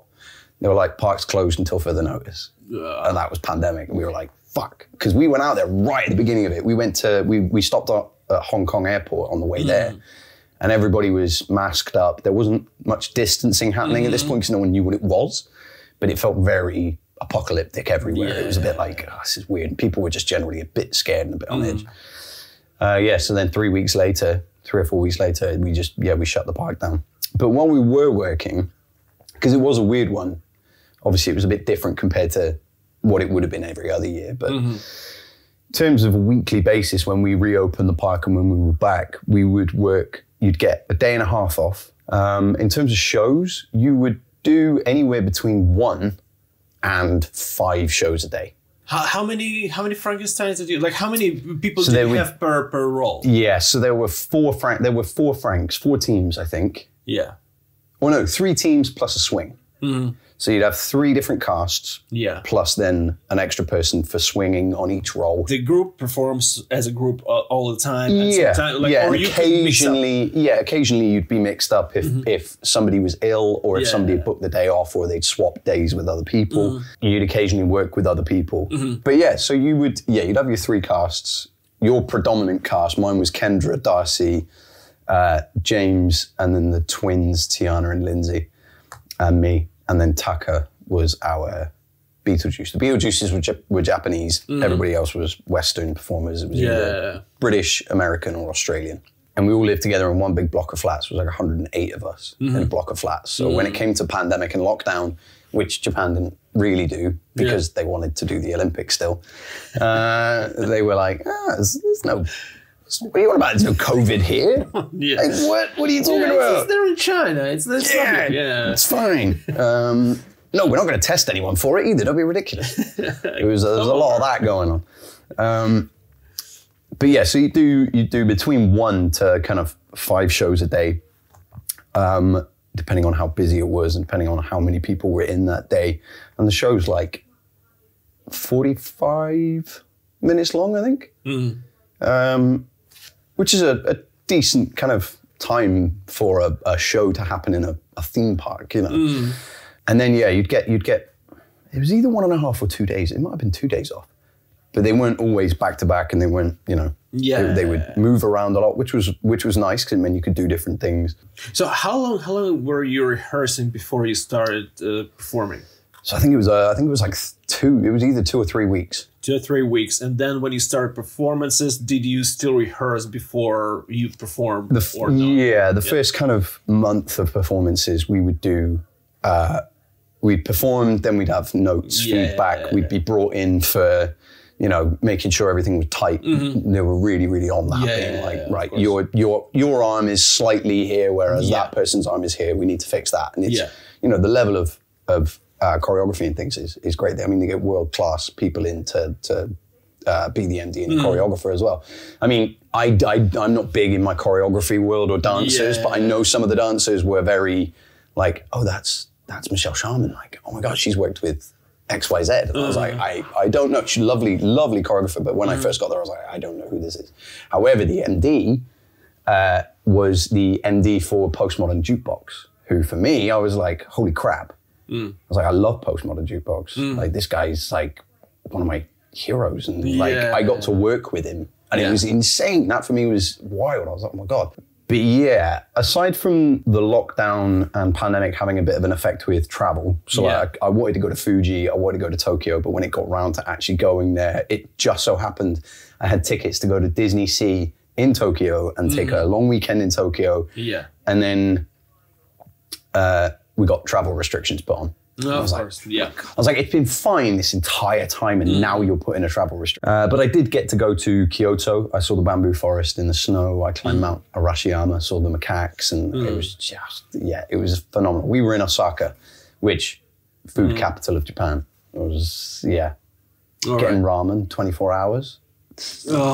Ramen at like 3 a.m. You'd be like, let's go, let's do it. Yeah, it was great. It was great. Sounds great. What's Japan like? Japan's incredible. Yeah. The people are so welcoming, so hospitable.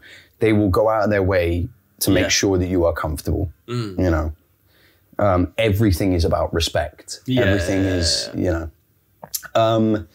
The work ethic is interesting. Yeah. Western performers were treated with very much a, oh no, it's okay, don't worry, that's fine. Oh, you messed that? That's all right, don't worry, just don't do it. Just don't do it again. You're like, okay. Japanese performers were, what the fuck was that? It was like tore into if they were slightly off. It was like, really? And they would be rehearsing day in, day out, while the rest of us are like, oh, all right, cool, I'll work on that for an hour and then I'll go to the bar. Interesting. Yeah. And Japan is very much a country that is, there was a saying we had, and it was, because Japan. Yeah. And it was like, why is this done like this? Because Japan. Makes sense. And it's like, you know, this is the way they've done it forever. Yeah. It works. Yeah. Why change it? And you're like, okay, but things like their banking systems haven't changed in 20 years. Yeah. Like online banking was an absolute nightmare. You had to have a stamp for like a little paybook thing. It was, I didn't understand it. You had to go to the bank with a little stamp, and if you didn't have the stamp, you couldn't get money, and it was like, what? It was weird. But yeah, things like that were like, I don't understand. Because I always thought that like Japan is very, very technically advanced. Advanced, yeah. They have holographic shopping tills, so that you don't have to press anything. You just point at the hologram. No. Self-service checkouts with holograms, man. Really? Yeah. Yeah, and you just go, and you're like, cool. You don't have to actually touch anything. Oh, okay. But were you well taken care of there? Yes. Yeah. So, like, you were paid. By the way, if it's not a secret, how much did they pay? It was enough that had I been sensible with my money, I could have come home and like put a deposit on a house, sort of thing. Yeah. Oh, really? Yeah. And basically, like, while you lived there, like, I think I came home with 15,000. All right. Which is 15,500 more than I went out there with. So, okay. But I did spend a lot of money traveling and experiencing, because I was planning on staying for 2 years. Yeah. And I mean, like, but then because of the pandemic, they were like, we need to cut the costs in half. And at that point, I was like, well, I'm not staying because I'm skinny and short, and I've got type 1 diabetes. Yeah. The insurance is going to go up every year that I'm there. So. And basically, so while you were living there, so the stay was paid, right? Like you didn't have bed and board. Yeah. Well, bed. You get your own flat. Yeah. Which is like, it's they call it a Western room, a Western flat. So it's not like a Japanese style accommodation. So it was like it was like a student kind of apartment. We were always out and about, and they were big enough to have friends around. So when we were locked down, we were allowed a maximum of 10 people in our rooms. Well, I was like, dude, I can't fit 10 people in my room, but like 5 people comfortably. I had my own bar in there that I'd set up and stuff, and like I had my PlayStation, my Switch, my laptop, and then you have your little kind of kitchenette, and then a toilet with a wet room attached that had a huge the first bathtub. As a 6'1" person, a bathtub big enough for me to sit in with enough room at the end for my feet. There was like this much room at the end of the bath, and I'd be up to my neck, and it was so deep that you could just have the water really overflowing as well, because it was a wet room. So you were just like, this is fun. This is amazing. It sounds great. Yeah. I don't have that here. No, right, exactly. And did they feed you as well? So we did have like on-site cafeteria and stuff like that. That was super cheap, super cheap. But Japan for eating in general, I mean, Japan is expensive to live if you're not working there. But like I said, we got our flats covered. We had a ticket for the train, which was our official route to work, was the train, but it was double the length of the ferry. Yeah. So the ferry, you would cycle. We all got given bikes as well, because it's the best way to get around. You'd cycle for like 5 minutes from the accommodation to the ferry, but the ferry would only run certain times. And also if it was a tiny little like chug boat thing, like this little guy, and if the wind was too high or whatever, it wouldn't run, or if the weather was too bad, it wouldn't run. Sometimes it would break down in the middle of the river and drift off towards Hawaii, and you'd be like, great, where the fuck are we going now?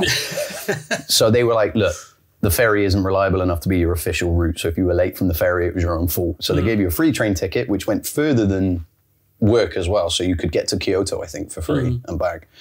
Or at least definitely to Dotonbori, which is like the big shopping kind of capital of the center bit of Osaka. And yeah, so all that was covered, all that was paid for. You had your Wi-Fi, you also had a Japanese phone for work purposes, which I thought I was being clever, and I linked my Wi-Fi from the phone to my phone. Yeah. And then after the first month, they were like, you got a bill of 20,000 yen. And I was like, how much is it? That's like 200 quid. All right. I was like, oh no, so 2,000 yen. I was like, I'm sorry, what? They were like, yeah, that's for your Wi-Fi. And I was like, oh, fuck. They were like, you linked it to your phone, didn't you? And I went, yeah. They were like, you're not the first, you won't be the last, but you owe us money. And I was like, oh, okay, cool. I was like, I won't do that again. I was like, thanks for warning me beforehand. Well, it seemed like such a smart and original idea. Yeah, exactly. I was like, no one's ever done this before, right? And no, I've never heard anybody get in trouble from it, so I'm going to do it anyway. There's no trouble. You just money. Spending money. Yeah, exactly.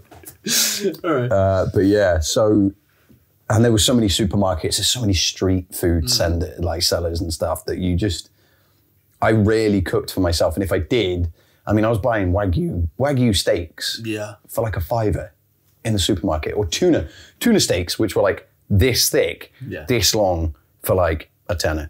Really? And you're just like, and it's all fresh, and it's all, the Wagyu is their top stuff that they're selling there because it's their beef. They export. Heard about that. Well, this is it. They export like most stuff, but they keep the good stuff for themselves. You get a slab of Wagyu like this, and it's just almost white with marbling. And I was like, this cost me like £15. Here, you're looking at like 80 quid. It's insane. Yeah. So I was eating good. The most expensive thing out there is probably fruit.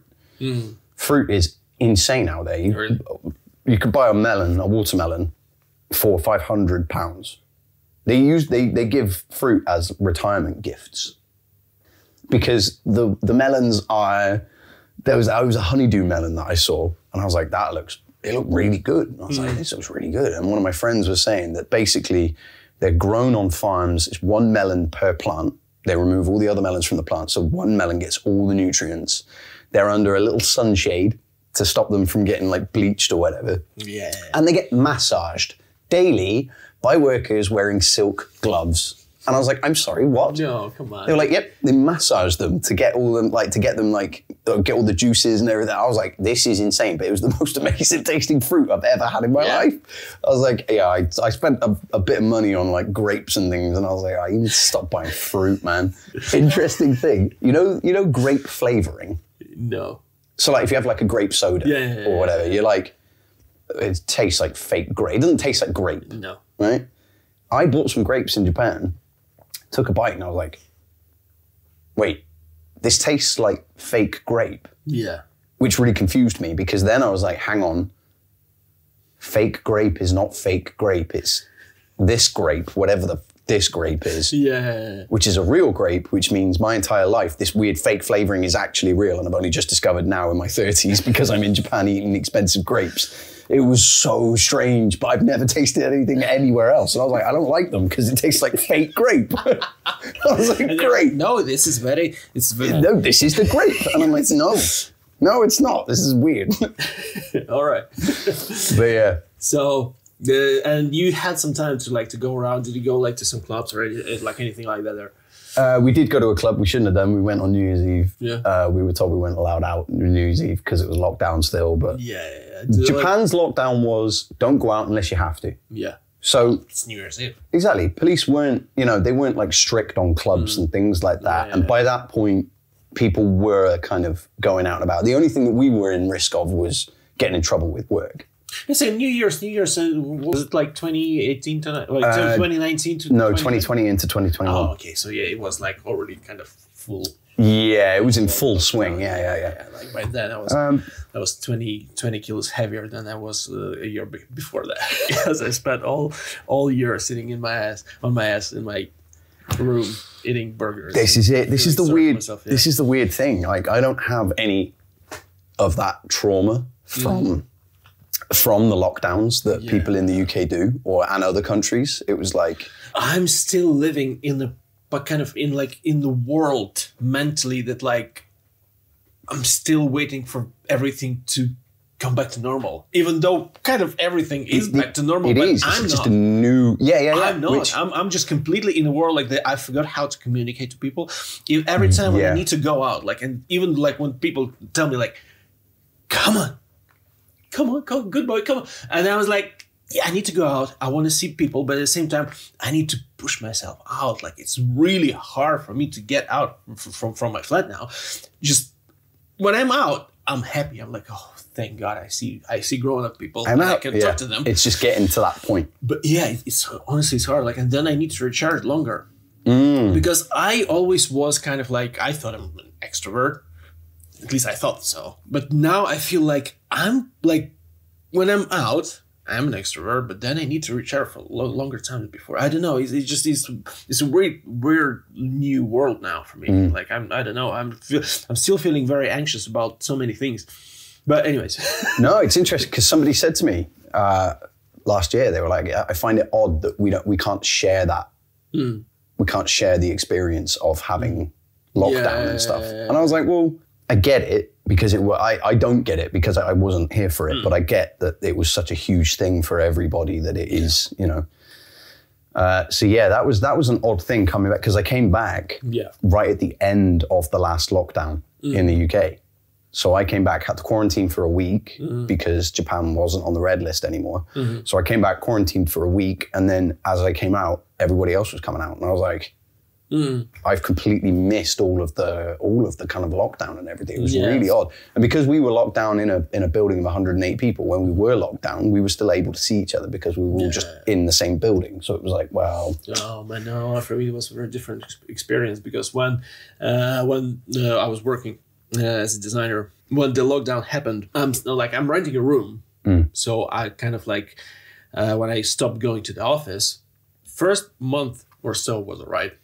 But then I was basically sleeping in that room, working in that room, resting in that room, eating in that room. And that room became my cell. Thank God my kids were living very close to me, so I could go and see them a couple times a week.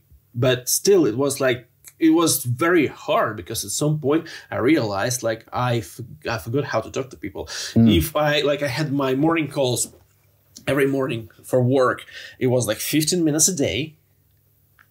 And then for the whole day, the only times when I was basically talking during the day was me talking to myself out loud, which I do a lot now. I do that anyway. And I did that before as well, but not as often, I think. Not because now I just I would just kind of I forgot how to speak at some point. When I came back to the accent class, my diction went way down because I was working on my diction for a while, and I could kind of get, for me it's getting better, getting worse, getting better, getting worse. And then I came back to the class and I forgot how to move my, this thing doesn't work. I don't use it. I don't use it at all.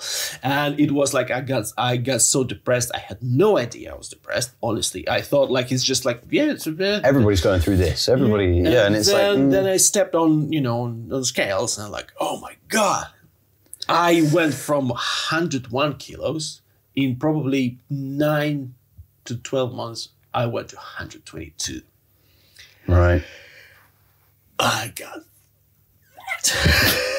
I got fat. I was just basically, and I'm still kind of fighting it because I was last year I was doing boxing, like since last February, just boxing for fitness. It's not boxing for fighting. I do like some sparring, but very light sparring. And still, like in a year, I lost 10 kilos. There is another 10 I need to lose. Like I said, man, you're looking good. You're looking good. Oh, thanks, man. Thanks, man. You too. All right, and I think so. Basically, when you came back to London from Japan, that's when you came to Lee's class, when he actually started having classes again. I think that's when we properly met, because before that, like we've seen each other maybe on tapes or like maybe in class, just kind of passing by or going to see shows and stuff. Yeah, and since then, basically, we kind of became pretty close friends. And that's kind of almost it. Then this last kind of 3 years has been I mean, for me, it's been interesting. This last 3 years is what I would class as me. When people say, "Oh, how long have you been an actor for?" I'm like, well, from the age of 8 until 33. I always would say, oh, I'm trying to be an actor. I'm a bartender, but I'm trying to be an actor. When I got back from Japan, that my whole kind of mindset changed, and I was like, no, actually, I'm an actor. Yeah.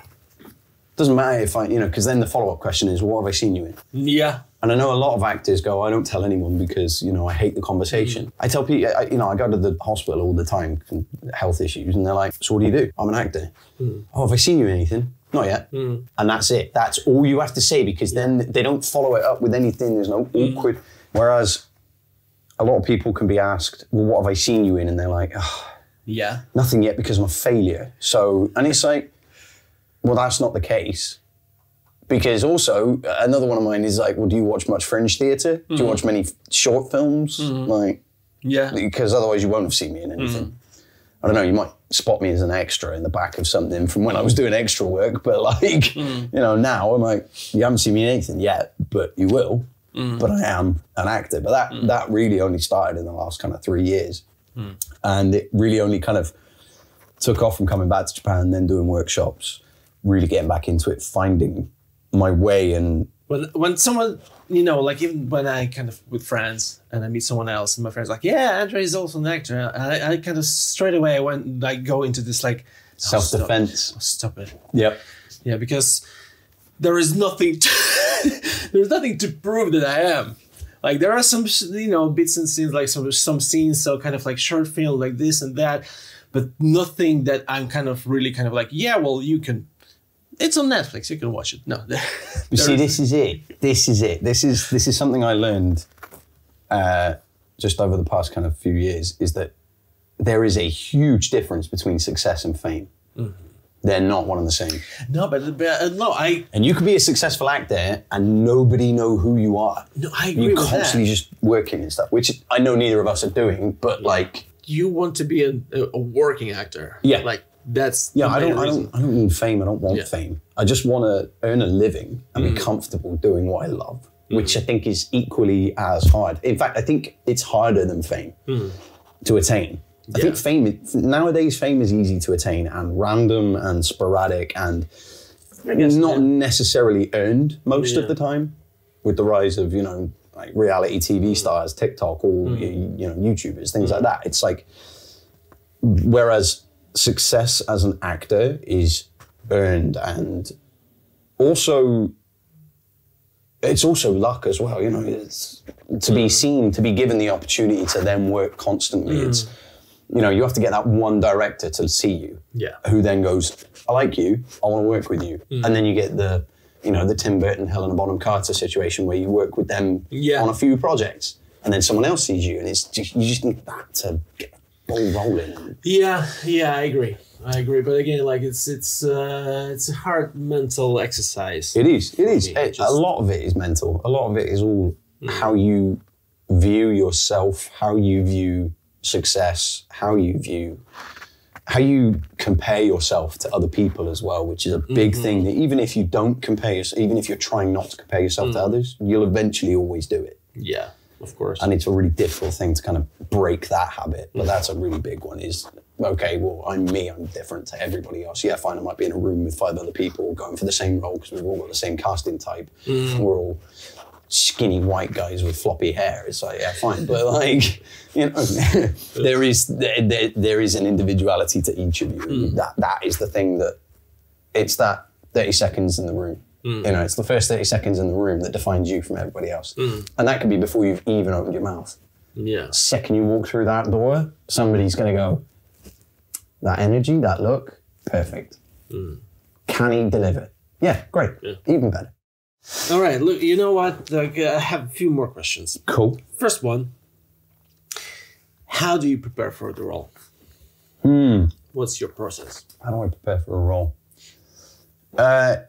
So I will obviously read the script first, familiarize myself with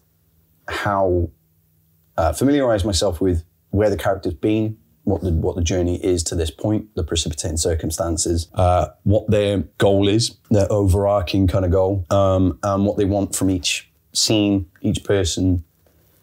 But honestly, I tend not to kind of get too caught up on that. I don't know. I basically look at it and I go, right, what situation am I in?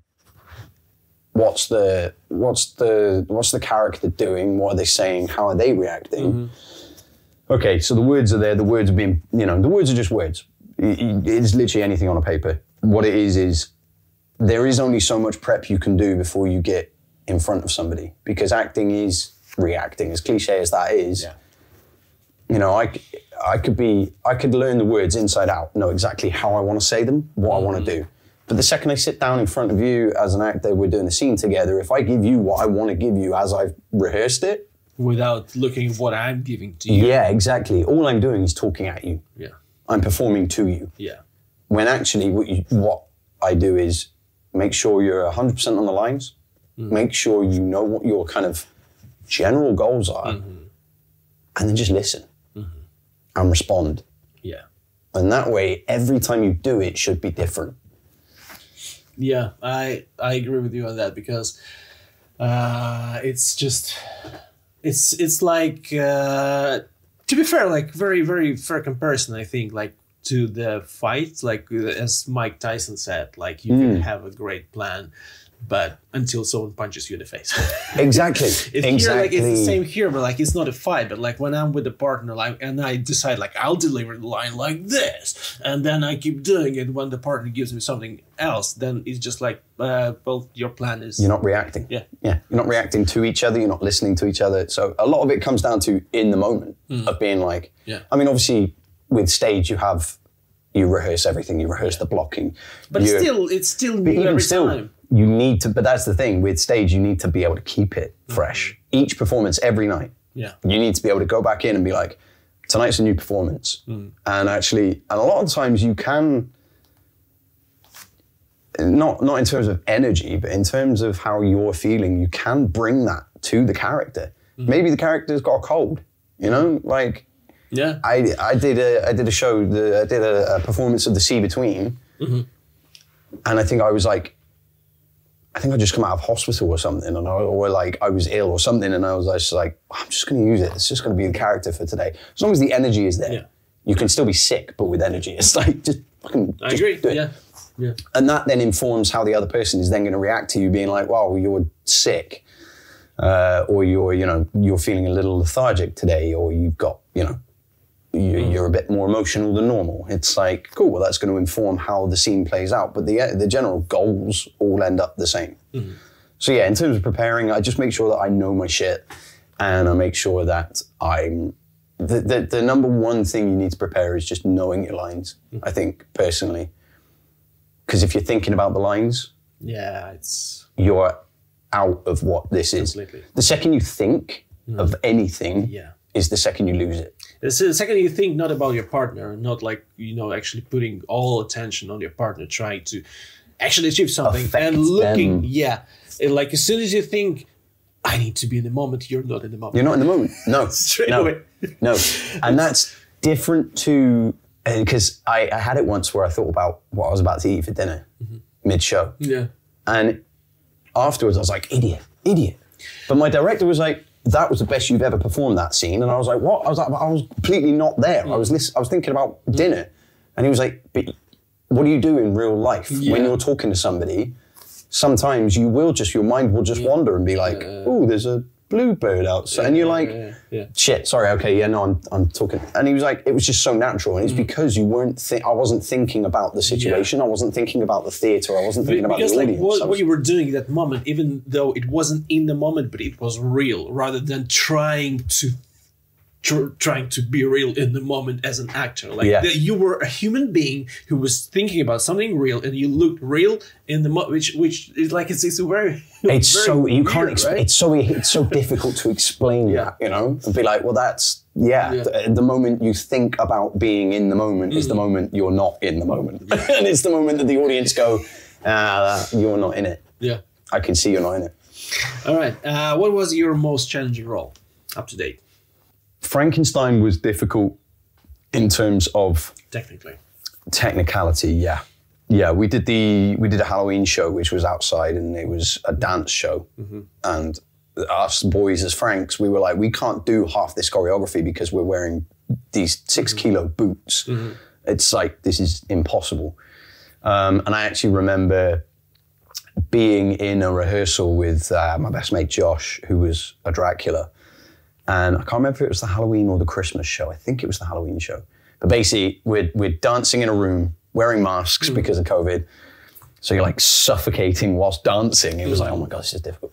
But I was grateful for the mask because it was hiding the fact that I was having a full-blown panic attack in the middle of this choreography rehearsal. I had tears streaming down my face. My mask was here. I lifted it. And I was just like, breathe, just keep going, just keep going. But I was like, I have full imposter syndrome. I was like, I shouldn't be here. Someone's going to realize I shouldn't be here, and I'm going to get sent home. Like, I can't dance. This is insane. Even the non-dancers are doing better than I am. Yeah. And I'm like, fuck. And we went for a break, and I literally just went straight headed for the bathroom. And I was in the corner of the bathroom, just crying in these toilets. And my mate came in and was like, dude, I was here last year. It's fine. Like, you've got this. You're doing so well. And he talked me out, and I was like, no, you're right. I can do this. I'm here. I've got this far. I'm in Japan. Like, I wouldn't be here if they didn't see something in me. So that was very technically difficult for me, especially with dyspraxia and stuff. It takes me just a lot longer to learn choreography than most people. Once I had it, I was like, fuck yeah, I'm proud of myself. I'm doing this. In terms of getting into a character, or having a character that is far removed from me, Mike in See Between, written by Demi, that was probably as much fun as I had with it. He was an asshole, and he was, you know, but you had to start the play loving and confident and kind, and then finish it as this gaslighting, manipulative, abusive person. And I'm like, that's a big shift in an hour to try and convey. Yeah, and I've seen it 3 times.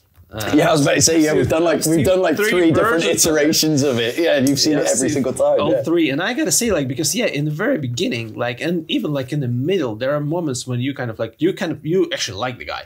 That's it. Yeah. And then there are sometimes there are moments when you kind of think about, like, well, he's kind of right in some situations, but then it like crosses all the lines, and you're completely. Like, oh, no. Okay. Yeah. No, I see it. Yeah.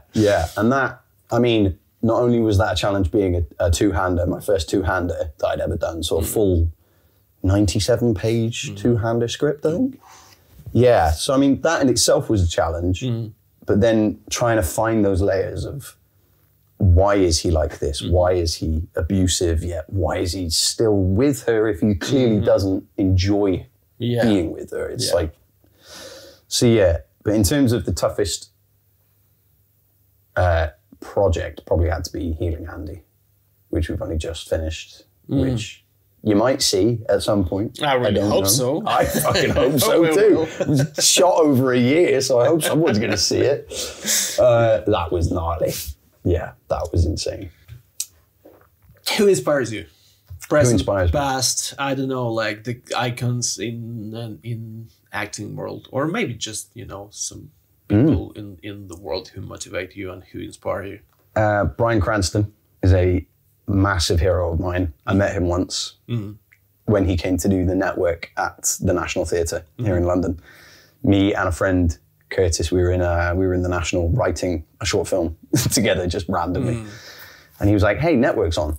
Should we go see if there's tickets?" I was like, "Yeah, cool." Absolutely phenomenal performance. But then they were like, "He's also doing a Q&A, and it's £1 for students. There's seats left. Do you want to go?" And I was like, "Yeah, definitely." So we sat there in the auditorium and we're watching it, and he was talking about his book, which I was reading at the time, A Life in Parts.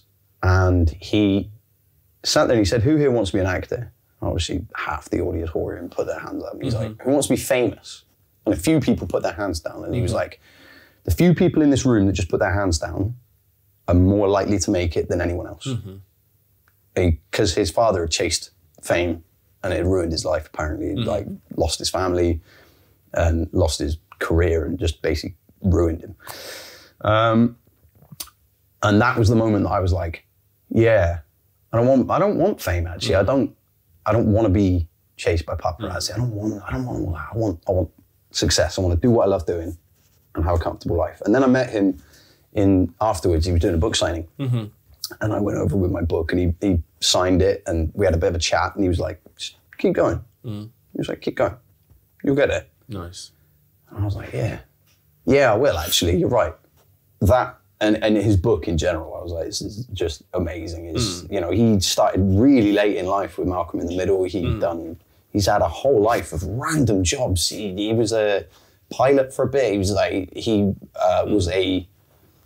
was officiated to be able to perform wedding ceremonies and stuff. And I was like, wow, yeah, I can kind of relate to this quite a bit. I've had really weird back and forth life. And then my uncle, Martin, my dad's brother. Well, and my mum's brother, Martin, actually, both of them. Very much so. They're both very different people, but my dad's brother, Martin, he's a freelance tuba player. And he always told me, never turn down a free job. Unless it's detrimental to your health or your career, never turn down a free job.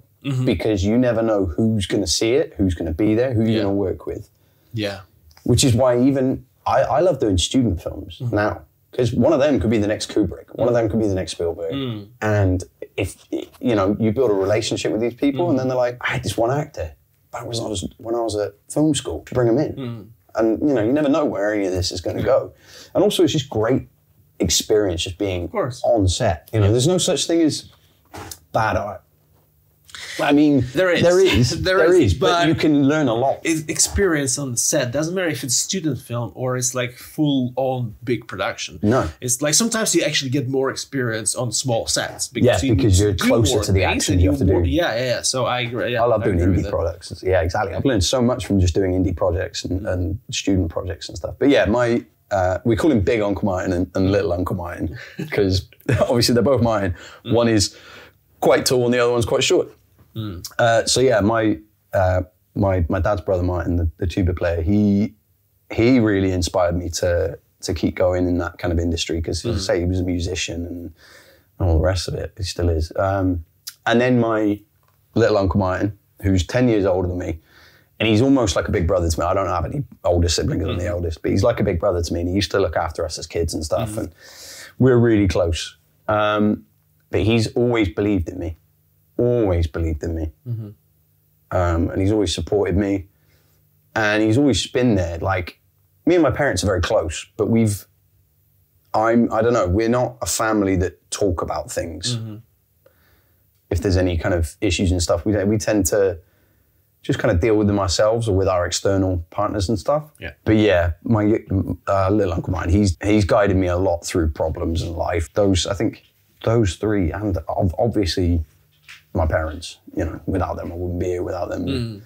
And without their work ethic, I don't think I'd be where I am either, without their determination and without their belief and trust and faith in me and stuff. So, yeah. All right. Yeah. Do you think actors were narcissists? Yeah. Yeah. 100%. For sure. Yeah. Yeah, you have to be a little bit, at least. It's whether or not you learn to rein it in, you know? Because I know some actors who are heavy narcissists, which breeds delusion. I mean, I'm sure there are famous people or successful people who are also narcissists. But yeah, I think we're all a bit narcissistic. I think we have to be, because you have to believe in yourself enough. And so to have that self-belief, you have to have a moment of, yeah, I'm fucking good. You know? I mean, for me, it's not even like believing that you're good is one thing. It's about wanting to be seen, because we're putting ourselves deliberately in front of a lot of people. We definitely want that kind of applause and things, but then it's also finding the balance of, look at me and I want to affect you. I do believe, like, probably, yeah, if I chose this profession as something that I want to do, like, there should be something like narcissistic in there, but I want to be good in it rather than wanting to be. I'm not doing it for the narcissism. Yeah, I kind of like, it is narcissism, but in narcissism, not in a way like, look at me, more in a way like, I really want to be good and you to appreciate it. Yeah, exactly, yeah. Yeah, which I think comes down to any sort of craft or, you know, something you're passionate about. You know, it can even be cooking. Yeah.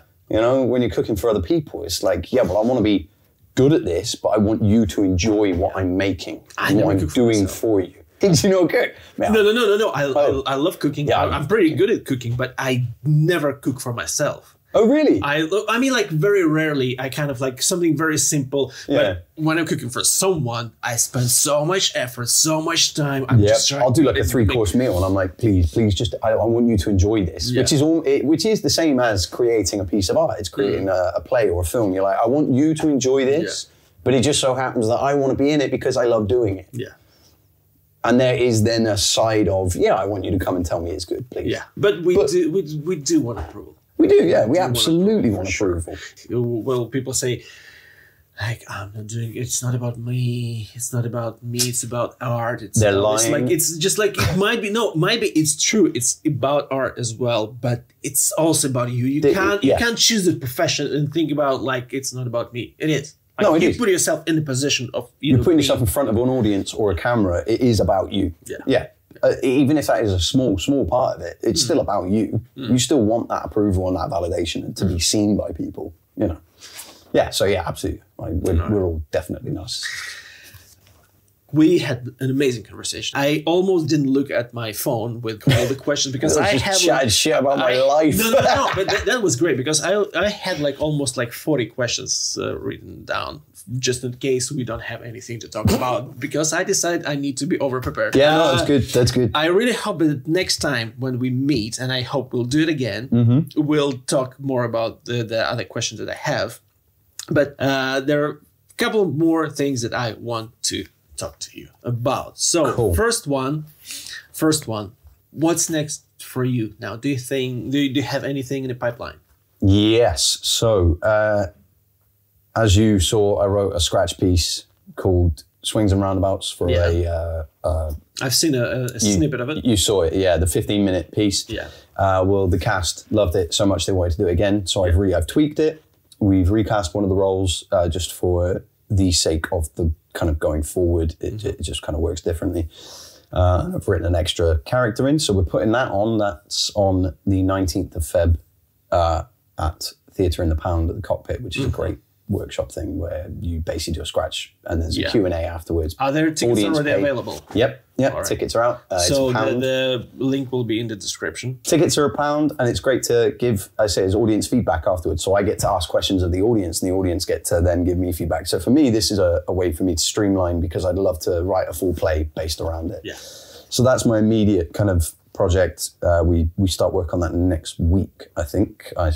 So that's my directorial debut, which is exciting. And the cast are great. Then I've got a few little bits and pieces lined up from last year, a couple of shorts. So yeah, that's the kind of definitive thing that's in the pipeline. Hopefully shooting my first short film in the summer. But yeah, this year I'm taking time to get my own shit out there. Yeah. You know? Yeah. Cool. Yeah, it's been long enough that it's all been in the pipeline for a while. It's now just getting that thing of being like, yeah, I can do this. Why shouldn't I? Yeah. Let's do it. All right. Blitz round. And I think it will be accompanied by the click-clacking of like a dog walking around, but it's fine. Let's go through it. We can do it. Texting or talking? Talking. Cats or dogs? Dogs. Even though this one's annoying the hell out of me. I still love you. Your one guilty pleasure? My one guilty pleasure? Video games.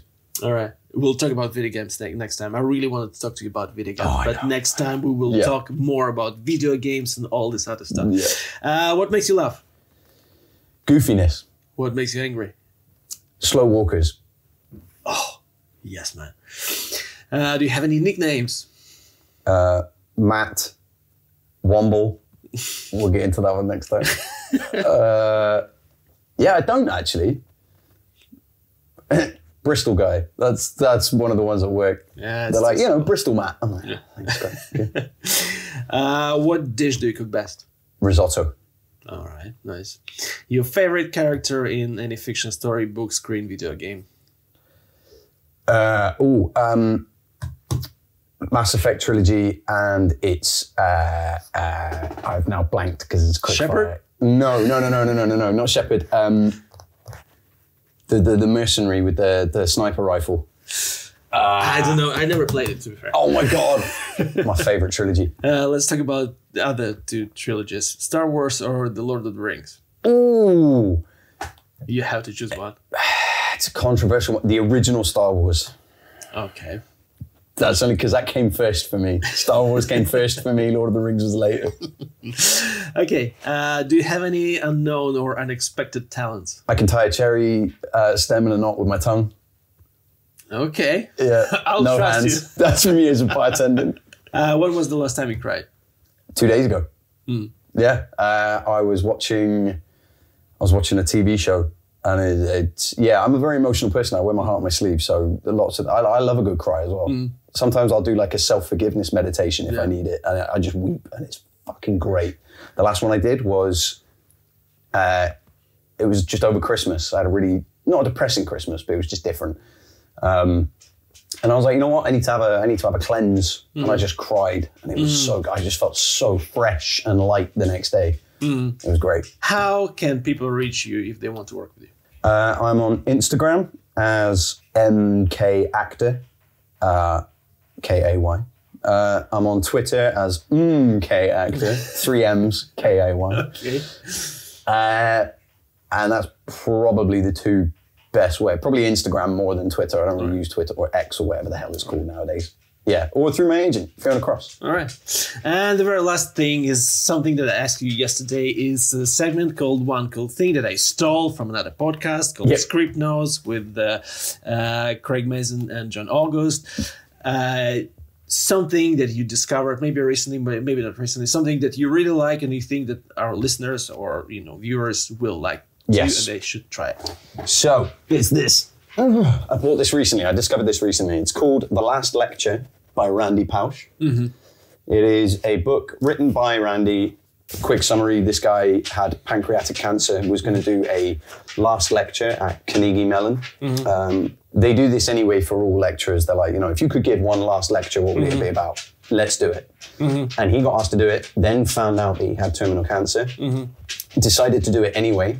It literally was his last lecture, but he did it in a way that it was for his kids because his kids were too young to remember him after he passed. So he was like, this is my chance to teach them everything I know as they grow older through a lecture. And then it was turned into a book by him and his friend, Jeffrey Zaslow. And yeah, it's a collection of memories, stories through life.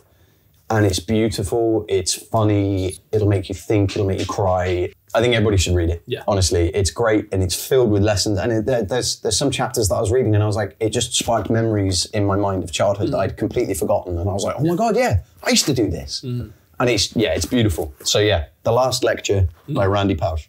Nice. I think that's how you pronounce his last name. I apologize to his friends and family if that's not it.